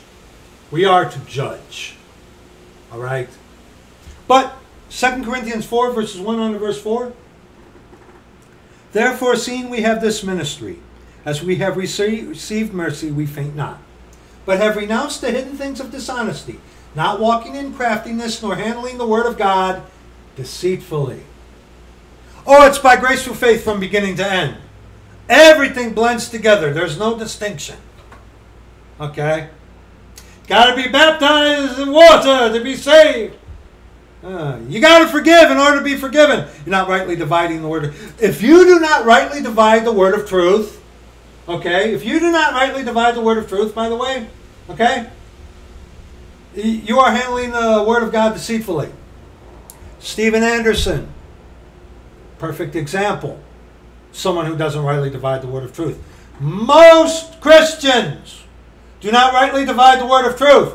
What does that mean? You're handling the word of God deceitfully. But by manifestation of the truth, commending ourselves to every man's conscience in the sight of God. But if our gospel be hid, it is hid to them that are lost. In whom the God of this world, Satan, hath blinded the minds of them which believe not, lest the light of the glorious gospel of Christ, who is the image of God, should shine on to them. And hey, Buddhists, verse 5. For we preach not ourselves, but Christ Jesus the Lord, and ourselves your servants for Jesus' sake. So, you're of your father the devil if you reject the Lord Jesus Christ and the gospel and go up some other way. You're of your father the devil. Satan, who's the little g god of this world, has blinded your mind. You are your own God. See how that works? Ephesians 5, verses 3 on to verse 7. We covered these yesterday. Not yesterday. Wednesday. Okay? Ephesians 5, 3 on to 7. But fornication and all uncleanness or covetousness, let it not be once named among you as becometh saints. That's things lost people do. But see, saved people, saints, can do the things that lost people can do. All things are lawful for you, right? As you go and deck the halls, pal. Neither filthiness, nor foolish talking, nor jesting, which are not convenient, but rather giving of thanks. For this ye know, that no whoremonger, nor unclean person, nor covetous man who is an idolater, and you look at that, all of those are forms of idolatry, because it's all about I, me, okay? Hath any inheritance in the kingdom of Christ and of God. Let no man deceive you with vain words. God's not angry at you. God loves you. Believe and receive. Hey, you're elect. Hey, go to Christ Church. Huh? What is it, the eightfold path of enlightenment? Hey, you can be reincarnated as a rat. You got to live according to the Tao.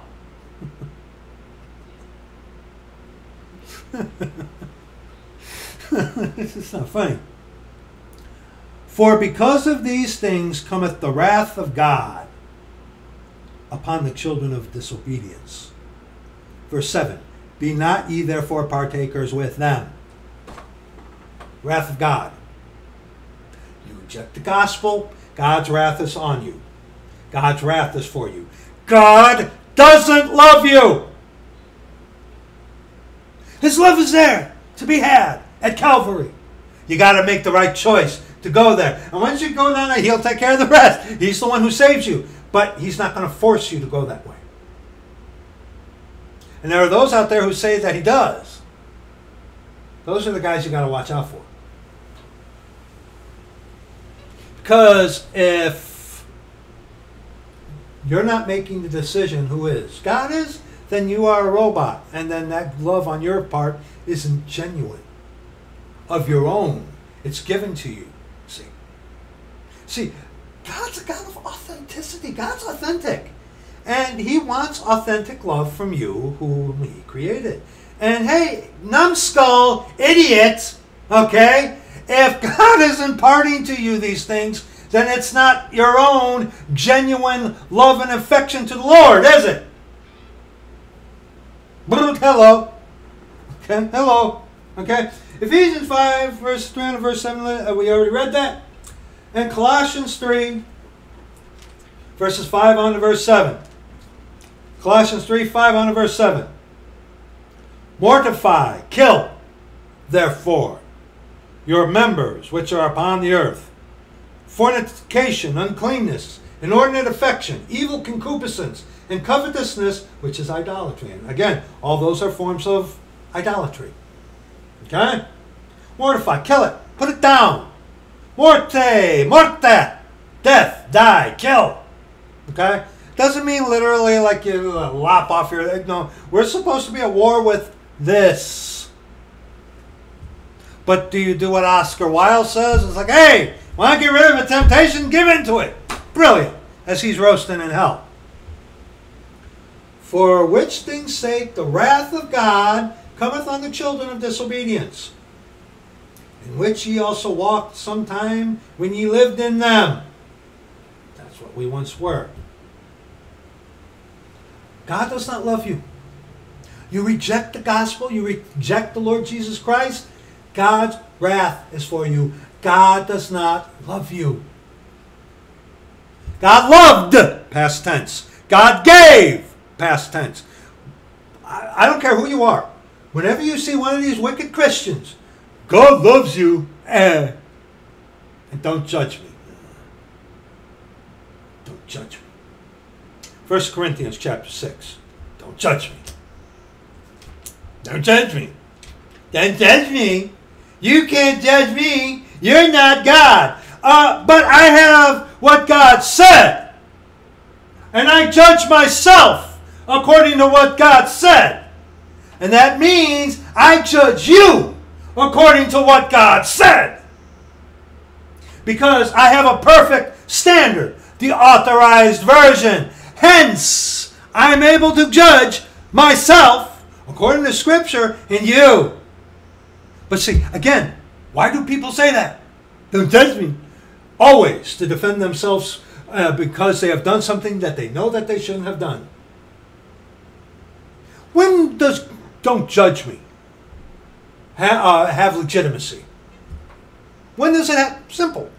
And what you eating? See, and we're going to address this also about the law. Okay? See, the dietary restrictions that were under the law have been lifted today. You can read about that in 1 Timothy chapter 4. Okay? It's not in Acts with rise, Peter, kill and eat. That's not that. Okay? It's in 1 Timothy chapter 4, where the dietary restriction has been lifted. You can eat shellfish. You can eat pork. And hey, you know, you guys who are against pork, you're missing out. But here's the thing. I, as a saint, I cannot judge someone else for wanting to be a vegan. Okay? A vegan can't judge me for being a meatitarian.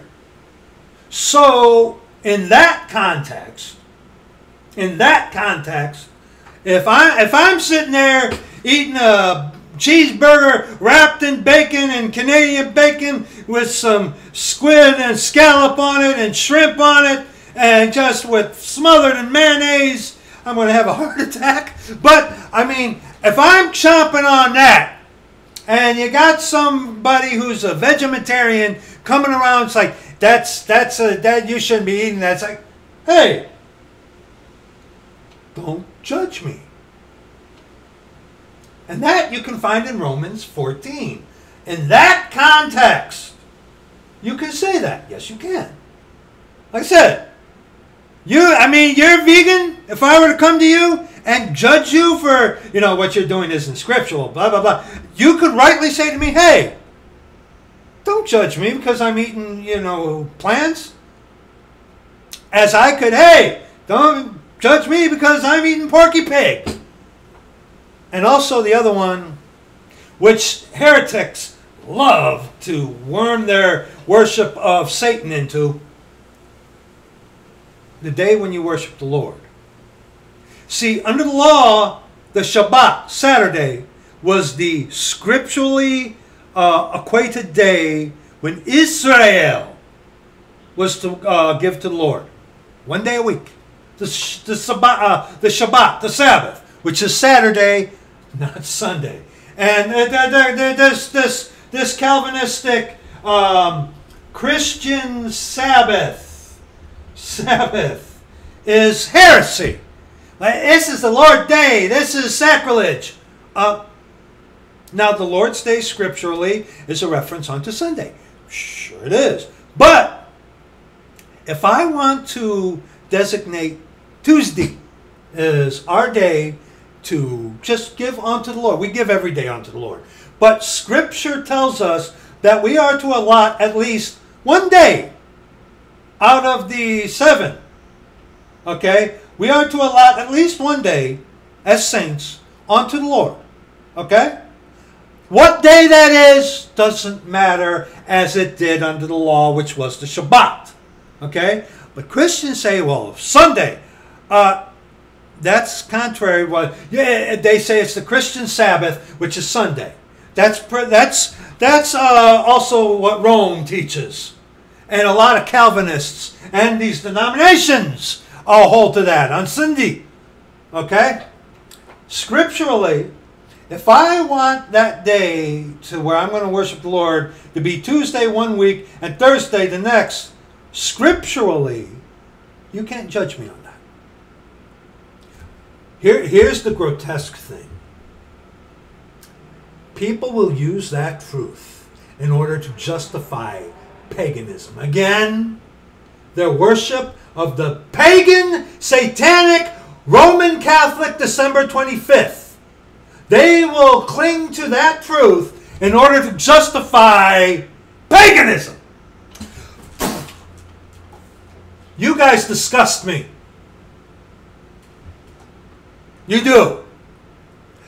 If you come out and say, hey, all things are lawful for me, it's a tradition of man, it's Roman, fine.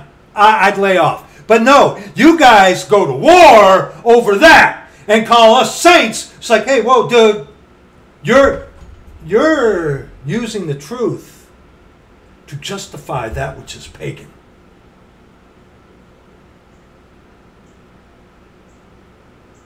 Because they bring that up. It's like they go to Romans 14. It's like, well, I choose on the December 25th to give that day unto the Lord.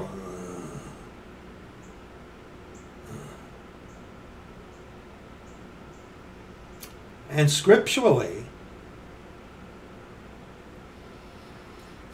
they're right. But see, the undercurrent there, people, you're not doing that out of a whatever. You're doing it to justify the traditions. Because you have so great memories when you were a kid. And you know deep down in that thing you call a heart that it was created by Rome, that it's all satanic, okay? And that it was a Ruckman Knight who set you straight on that, pal. Yeah. But that's a great example of how people will use the truth to justify something wicked like that.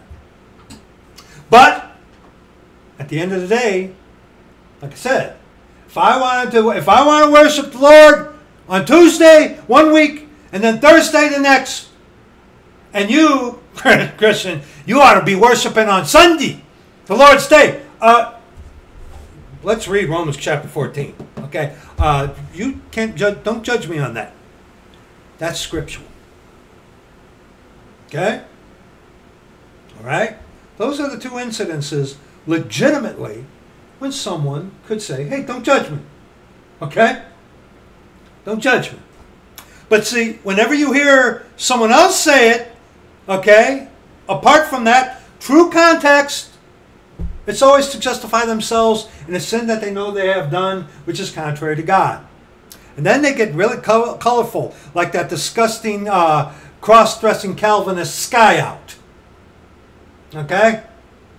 There, you heard him. The devil took all the pictures, the evidence that he's a cross-dresser. But that guy from England, he keeps everybody's stuff. Okay, so, but anyway, they come to 1 Corinthians. Okay, they come to 1 Corinthians. They go to 1 Corinthians chapter 4, but we're going to go to 1 Corinthians chapter 6. We're supposed to judge. 1 Corinthians 6, verses 1 on to verse 6. Dare any of you, having a matter against another, go to law before the unjust and not before the saints? Do ye not know that the saints, saved people, shall judge the world? And if the world shall be judged by you, are ye unworthy to judge the smallest matters? You can't judge me, you're not God. You're right, I'm not God, but I have what God said. And God says I'm supposed to judge me and you according to the scripture. You go on someplace, pal. Okay? Know ye not that we shall judge angels? How much more things that pertain to this life? You can't judge me. Don't judge me. You can't judge me. You're not God. You shut up and you go to hell, pal. Okay? Oh, Dad, you talk about something that grinds my gears, boy. Don't judge me. Don't judge me. What are you trying to hide? If then ye have judgments of things pertaining to this life, set them to judge who are least esteemed in the church. That's the body, not a building. I speak to your shame. Is it so that there is not a wise man among you? No, not one that shall be able to judge between his brethren. Hey, Christianity, don't judge. Well, yeah, there isn't a wise person among Christianity, one who fears the Lord. They're in. Okay? And if they're a saint, not a Christian. Drop it! But brother go to law with brother, and that before the unbelievers. And you see that with Christianity. And the unbelievers like, look at these Christians, man. They're suing each other because his dog went on his property or something like that. Trivial kind of stuff, you know?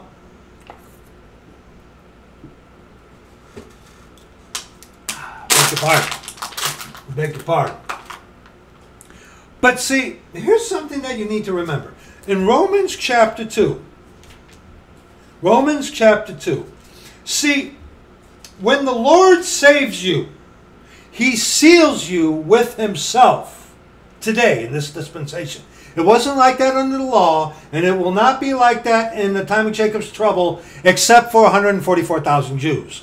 Under the law, as with the time of Jacob's trouble, the Holy Ghost and the Lord as that Spirit can come and go, come and go.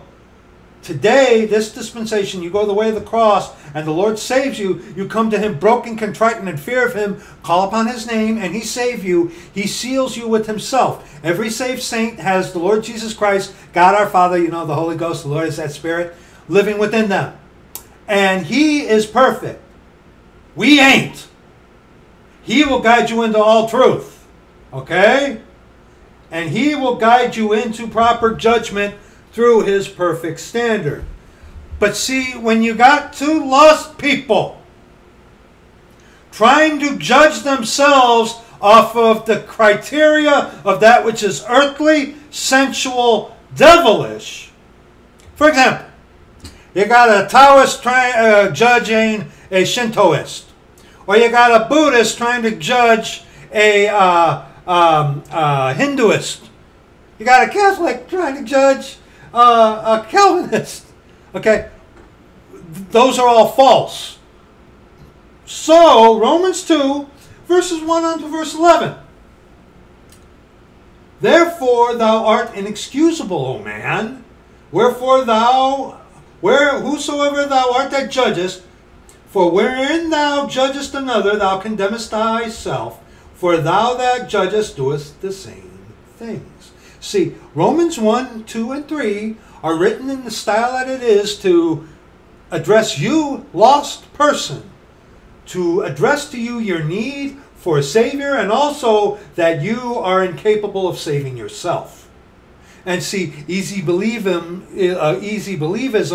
omits these things and goes to a portion in Romans 3 right after the Romans 1, 2, and 3 verse up to verse 18. Okay, they omit those things. All right? But we are sure that the judgment of God is according to truth against them which commit such things. This is basically the pot calling the kettle black. Two lost people judging one another off a criteria based upon themselves that they are their own God. Two lost people judging themselves as their own gods on their own standard. That's what this means. And thinkest thou this, O man, that judgest them which do such things, and doest the same, that thou shalt escape the judgment of God? Yeah, you two lost people, you both think you're your own God. So you're both going to judge yourself according to your own criteria that you're your own God. That's what this is talking about. You're stupid.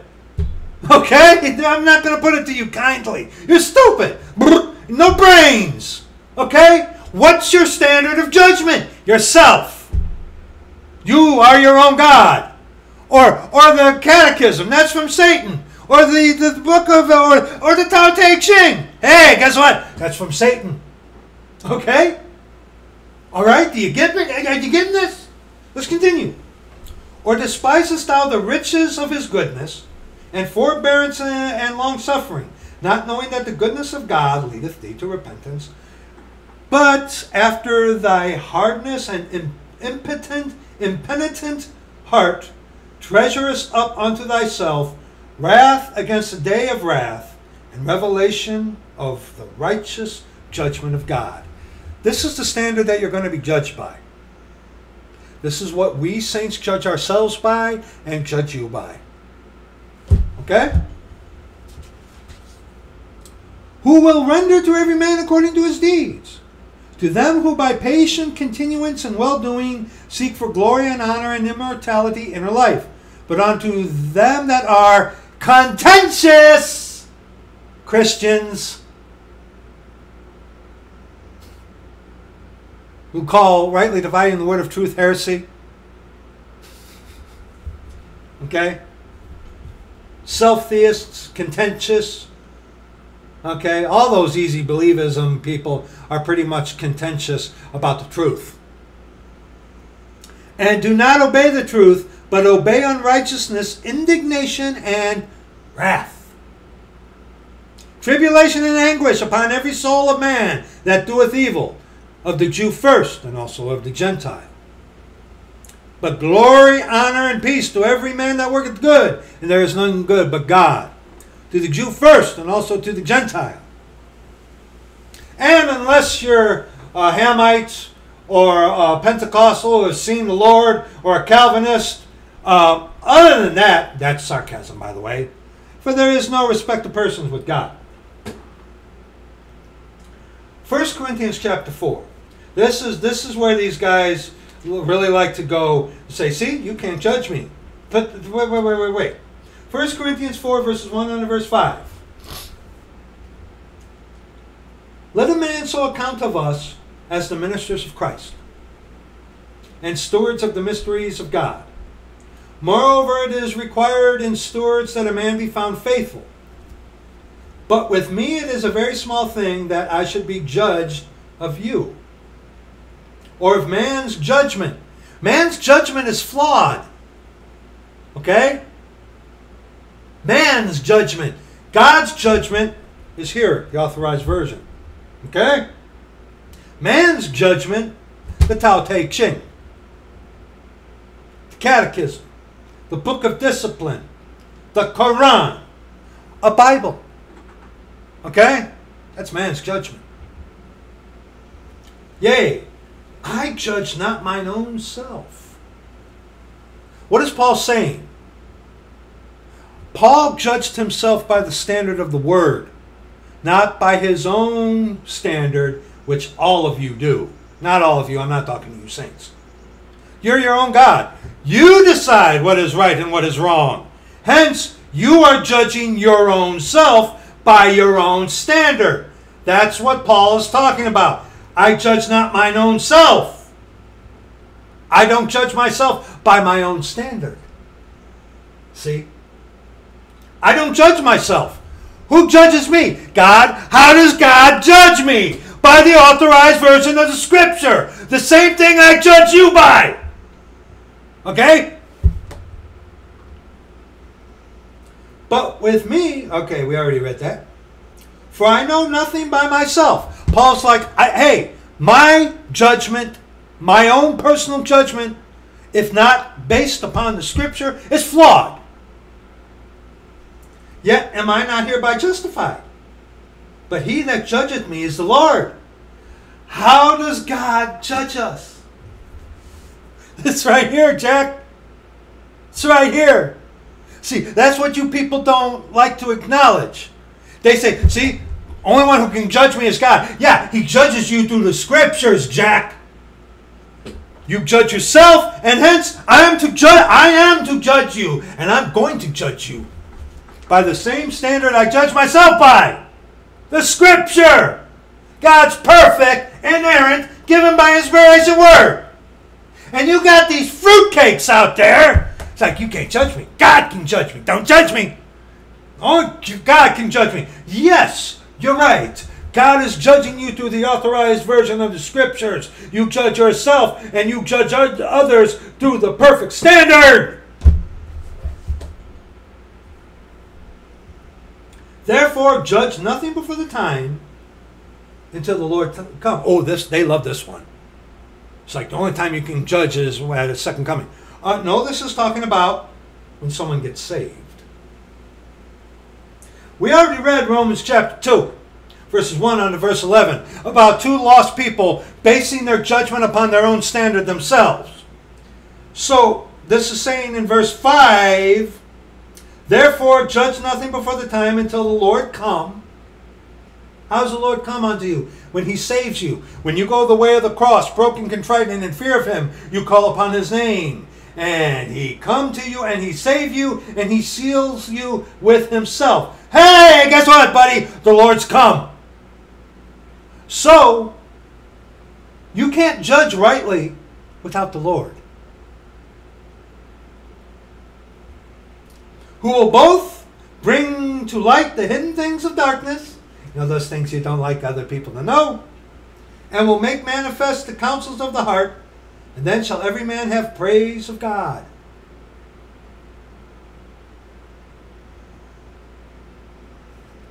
Paul is saying, don't judge by your own standard. I don't even judge myself by my own standard. Because guess what? If I judge myself by my own standard, I could justify a lot of things.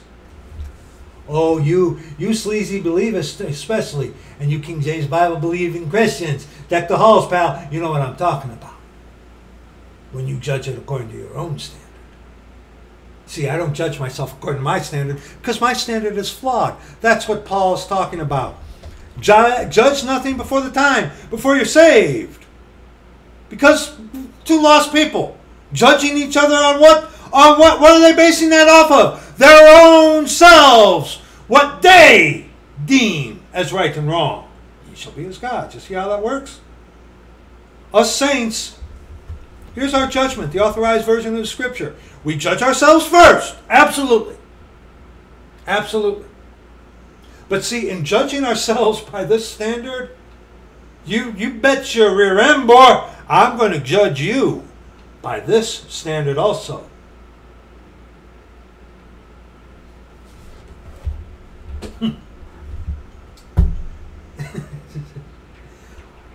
And Romans 7. Romans 7. Your video's too long, man. Go away. Go away. Go away. Romans 7, verses 14 on to 21.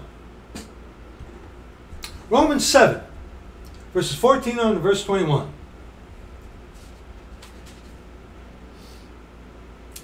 For we know that the law is spiritual, but I am carnal.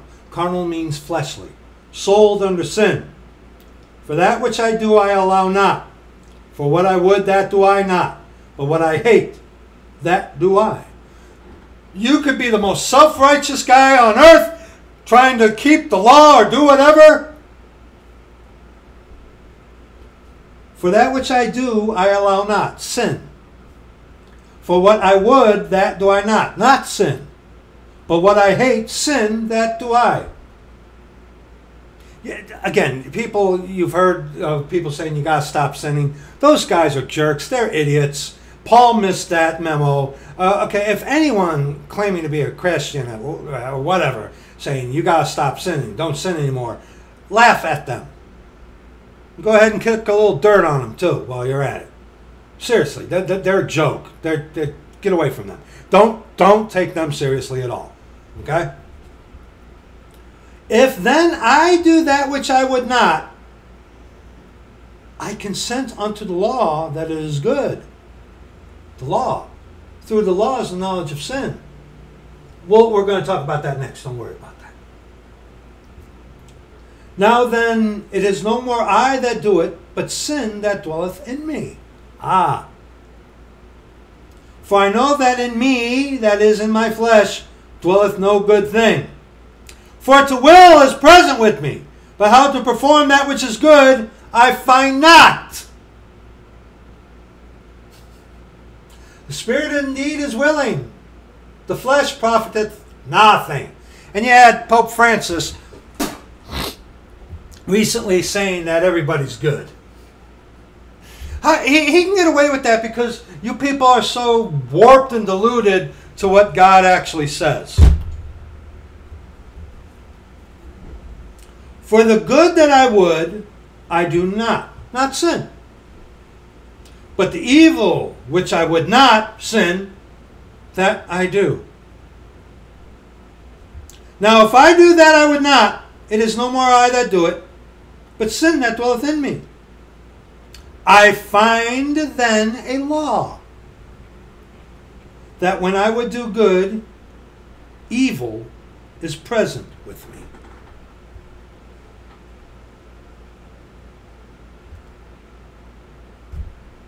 How would you know that unless you judge?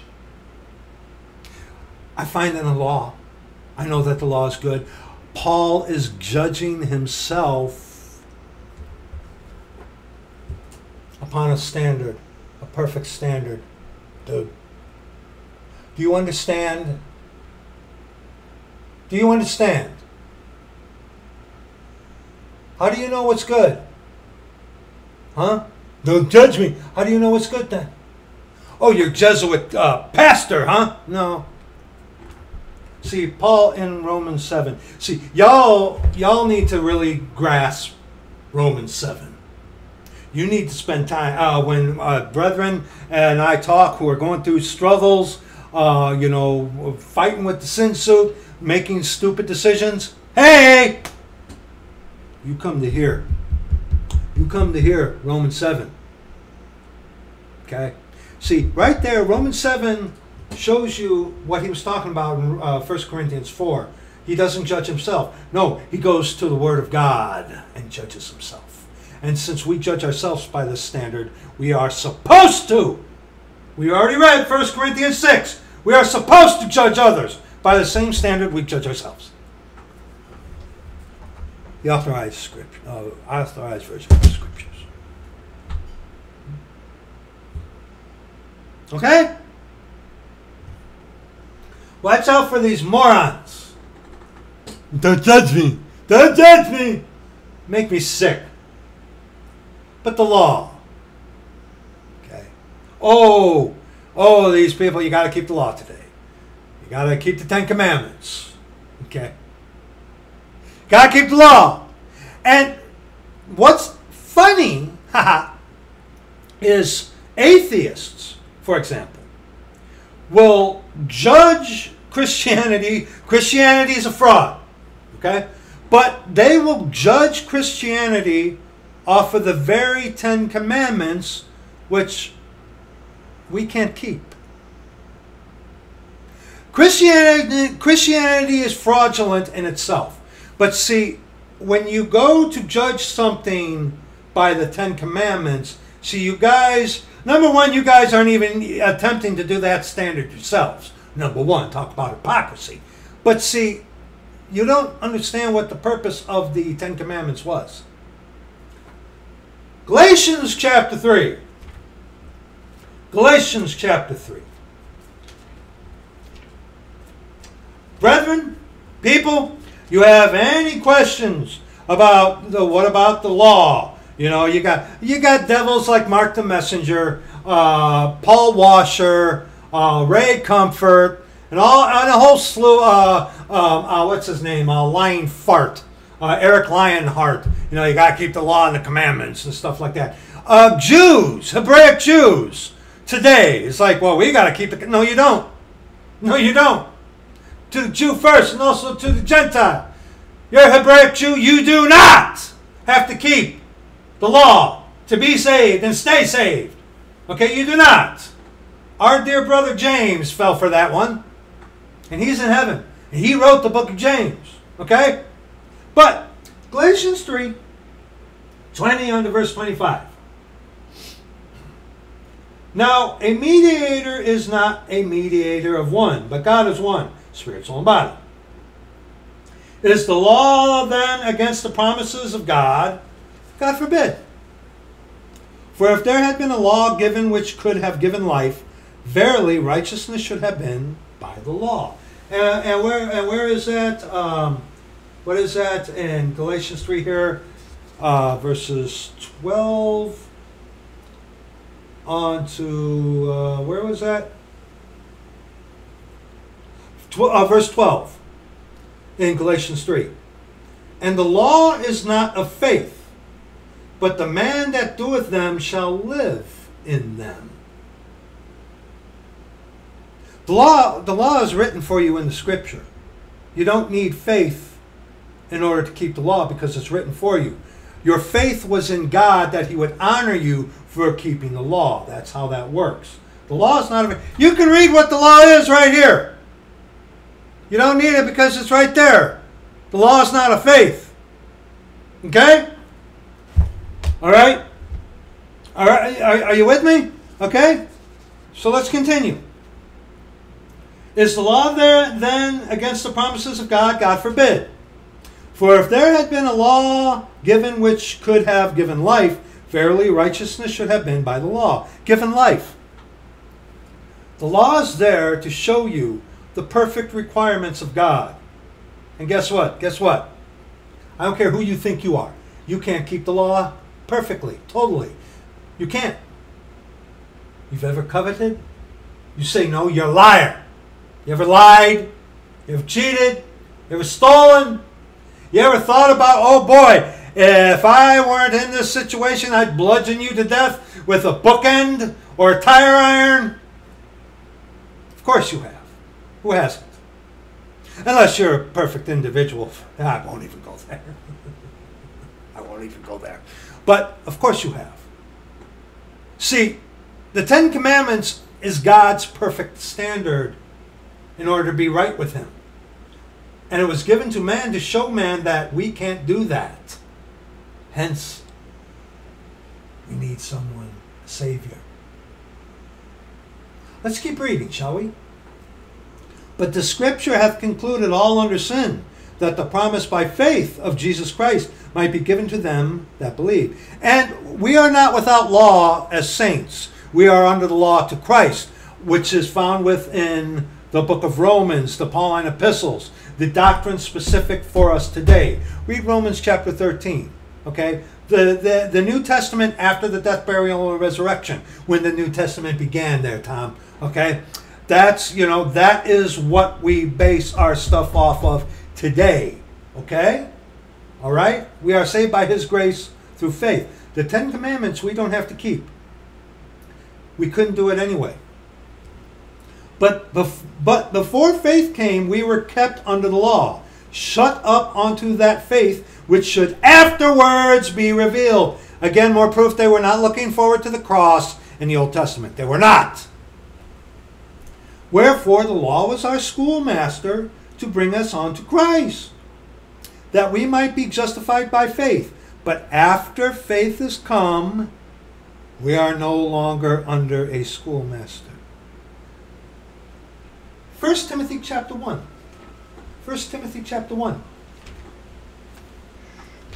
1 Timothy chapter 1, verses 7 to 11. A lot of these guys, desiring to be teachers of the law, understanding neither what they say nor where they affirm, like Mark the messenger.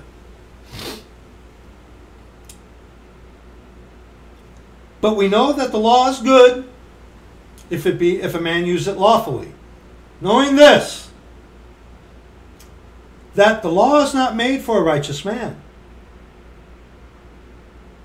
but for the lawless and disobedient, for the ungodly and for sinners, for unholy and profane, for murderers of fathers and murderers of mothers, for manslayers, for whoremongers, for them that defile themselves with mankind, sodomites, for men stealers, for liars, for perjured persons, and if there be any other thing that is contrary to sound doctrine, according to the glorious gospel of the blessed God, which was committed to my trust. See, we can't keep the law. We can't keep the law, dear friend. Okay? You wouldn't have known that you're not supposed to covet unless the law told you, don't covet. You wouldn't know that adultery was wrong. Thou shalt not commit adultery. Thou shalt not kill. And people, well, hey, there's a lot of killing. Premeditated, like murder. Okay? Like abortion. War, hey, war happens. Okay? War happens. Absolutely. Absolutely. But like premeditated murder, like running someone over or bludgeoning them to death with a baseball bat or something like that, okay, that's what, you wouldn't have known that unless it was written for you in the law. And see, thou shalt not covet. Okay, shall not covet your neighbor's wife. Shall not set up false gods or idols. Like yourself. Okay? That's why we don't keep the Sabbath today. A Sabbath was a sign unto the Hebraic Jewish people, which was undone. The elect day was the Sabbath under the law. Any day you want to worship the Lord, today is fine by him today. Okay, we already covered that. The law was there to show you that at your best, your vanity. You could not keep the perfect standard of God. Hence you need a Savior. You need a Savior. Go to Romans chapter 9. But see, what happens is, and see also too, Rome gives you a law. The Catechism. Islam. Oh boy, they got the Sharia law. Woo-hoo-hoo. Shintoism has a law. Taoism has a law.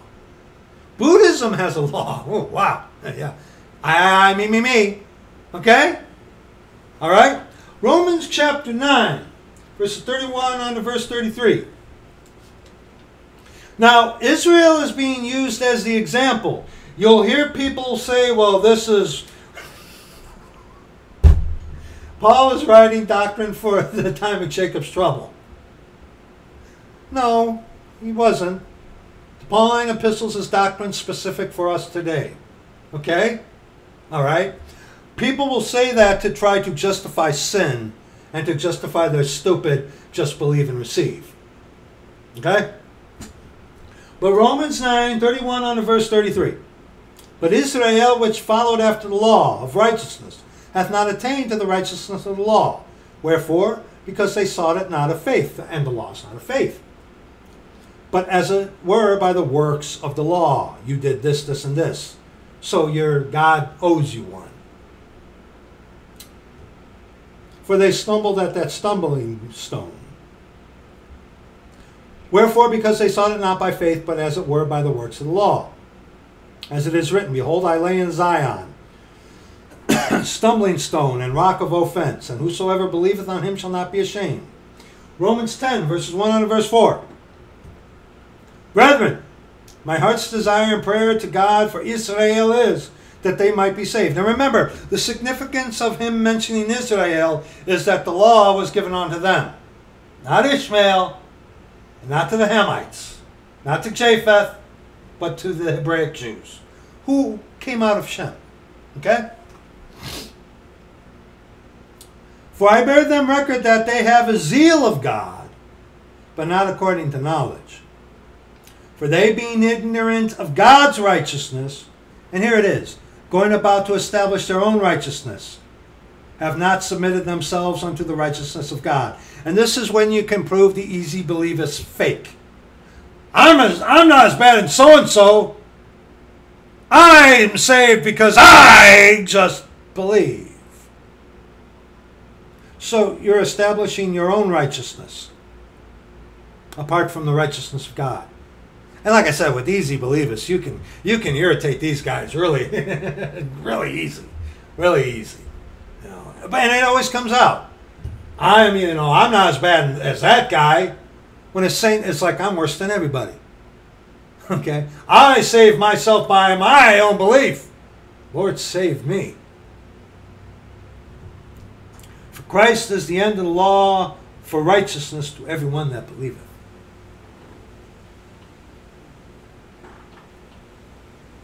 And see, the very law that you self-theists like to attack, and of course you're going to, and that's the point. The law was there to show you your inadequacy and your need for a Savior. Okay?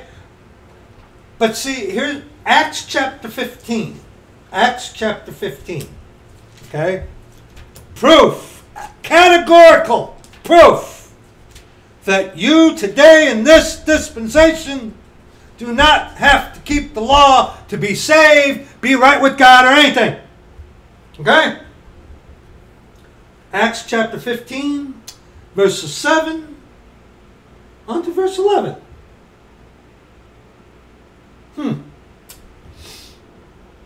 This is at the Jerusalem conference, by the way. It doesn't say that in Scripture, but. And the problem was that, well, let's read that. In Acts chapter 15, verse 1.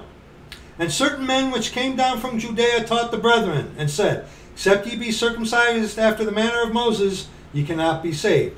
Being circumcised. Now, most men nowadays, especially in America, are circumcised. Okay, we won't get into that. But see, what's being referenced here is that they got to keep the law to be saved. Okay? And verse 5, but there rose up certain of the sect of the Pharisees, which believed, and the Pharisees put tradition above Scripture, okay? But there rose up certain of the sect of the Pharisees, which believed, saying that it was needful to circumcise them and to command them to keep the law of Moses. Gotta keep the Ten Commandments today. You couldn't do that if you tried. And hey, I keep the commandments. I was confirmed. I was baptized. I, me. Similar to Buddhism. How these people who today say you got to keep the commandments. Well, I keep the commandments. No, you don't. No, you don't. You keep the 10 Commandments perfectly, huh? You lie, you lie, you lie. And I'd say that 12 inches from anyone's face.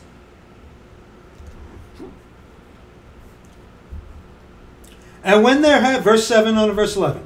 And when there had been much disputing, Peter rose up and said unto them, Men and brethren, ye know how that a good while ago God made choice among us, that the Gentiles by my mouth should hear the word of the gospel and believe.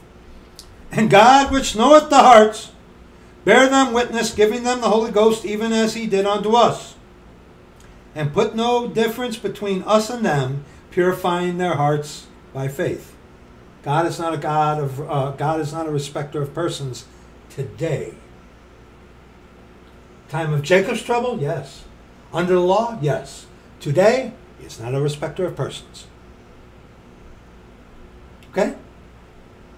And see, when you got some putts coming around telling you got to keep the law, they're telling you God is a respecter of persons. You got to be elect because of your skin color.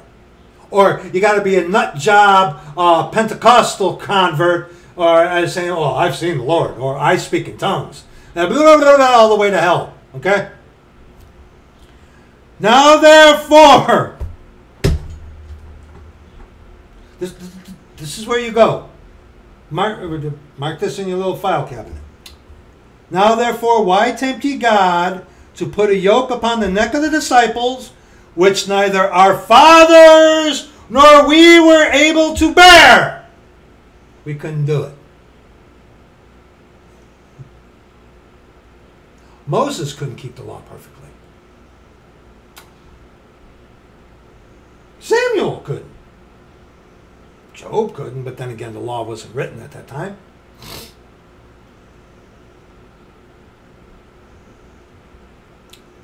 Now therefore, why tempt ye God to put a yoke upon the neck of the disciples, which neither our fathers nor we were able to bear?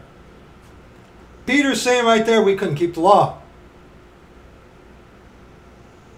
But we believe that through the grace, through faith, our faith is our answer to God's grace. Okay? But we believe that through grace, through the grace of the Lord Jesus Christ, we shall be saved even as they. And let's end this with James 2. And Acts 15, that's all you got to remember. You can go to Galatians 3. Okay? Galatians 3, Acts 15, and James 2. Okay? James 2. Then we will be done. James 2. Verses 10 and 11. For whosoever shall keep the whole law, and yet offend in one point, he is guilty in all. So, Do you, if you're going to say you don't offend in one point? No, I don't. You just lied. You just did. I don't sin anymore. You just lied. Okay? I keep the whole commandments. No, you don't. You just lied. Guess what? You just broke one. For he that said, do not commit adultery, also said, do not kill. Now, if thou commit no adultery, yet if thou kill, thou art become a transgressor of the law. You don't covet. Have you committed adultery? If you look upon an adult woman and lust after her in your heart, you have committed adultery with her in your heart already? Huh? Have you killed? Not literally with a gun, baseball bat, or a car, but you sure would have bludgeoned that individual to death, wouldn't you have? Huh? And covet. Come on. You've never coveted? Huh? The only one who kept the law perfectly just happened to be God the Father. God manifest in the flesh.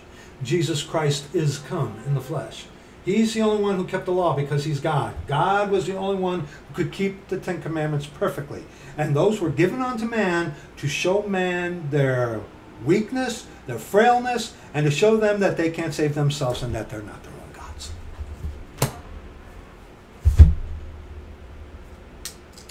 That is going to be it for this video. Longer video today. Thank you for watching this if you do. I hope you lost people get your head out your rear ends. Because the time that is coming, the time of Jacob's trouble, you're not going to survive. You're not going to survive. Number one, the time of Jacob's trouble is for Jacob, Israel. I do think there will be Gentiles saved during the time of Jacob's trouble. I do. But it's for Jacob, Israel. And despite what Roman Catholicism wants you to believe, the church hasn't replaced Israel. That is going to be it for this little video. If I've offended you, good. If you have questions, there will be links in the description box. But if you're just going to shoot off at the mouth and not even look at the arguments or consider, go to hell. And don't let the door hit you in the buttocks on the way out.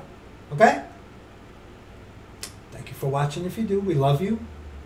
Keep us in your prayers and pray for each other. We'll see you in the next video.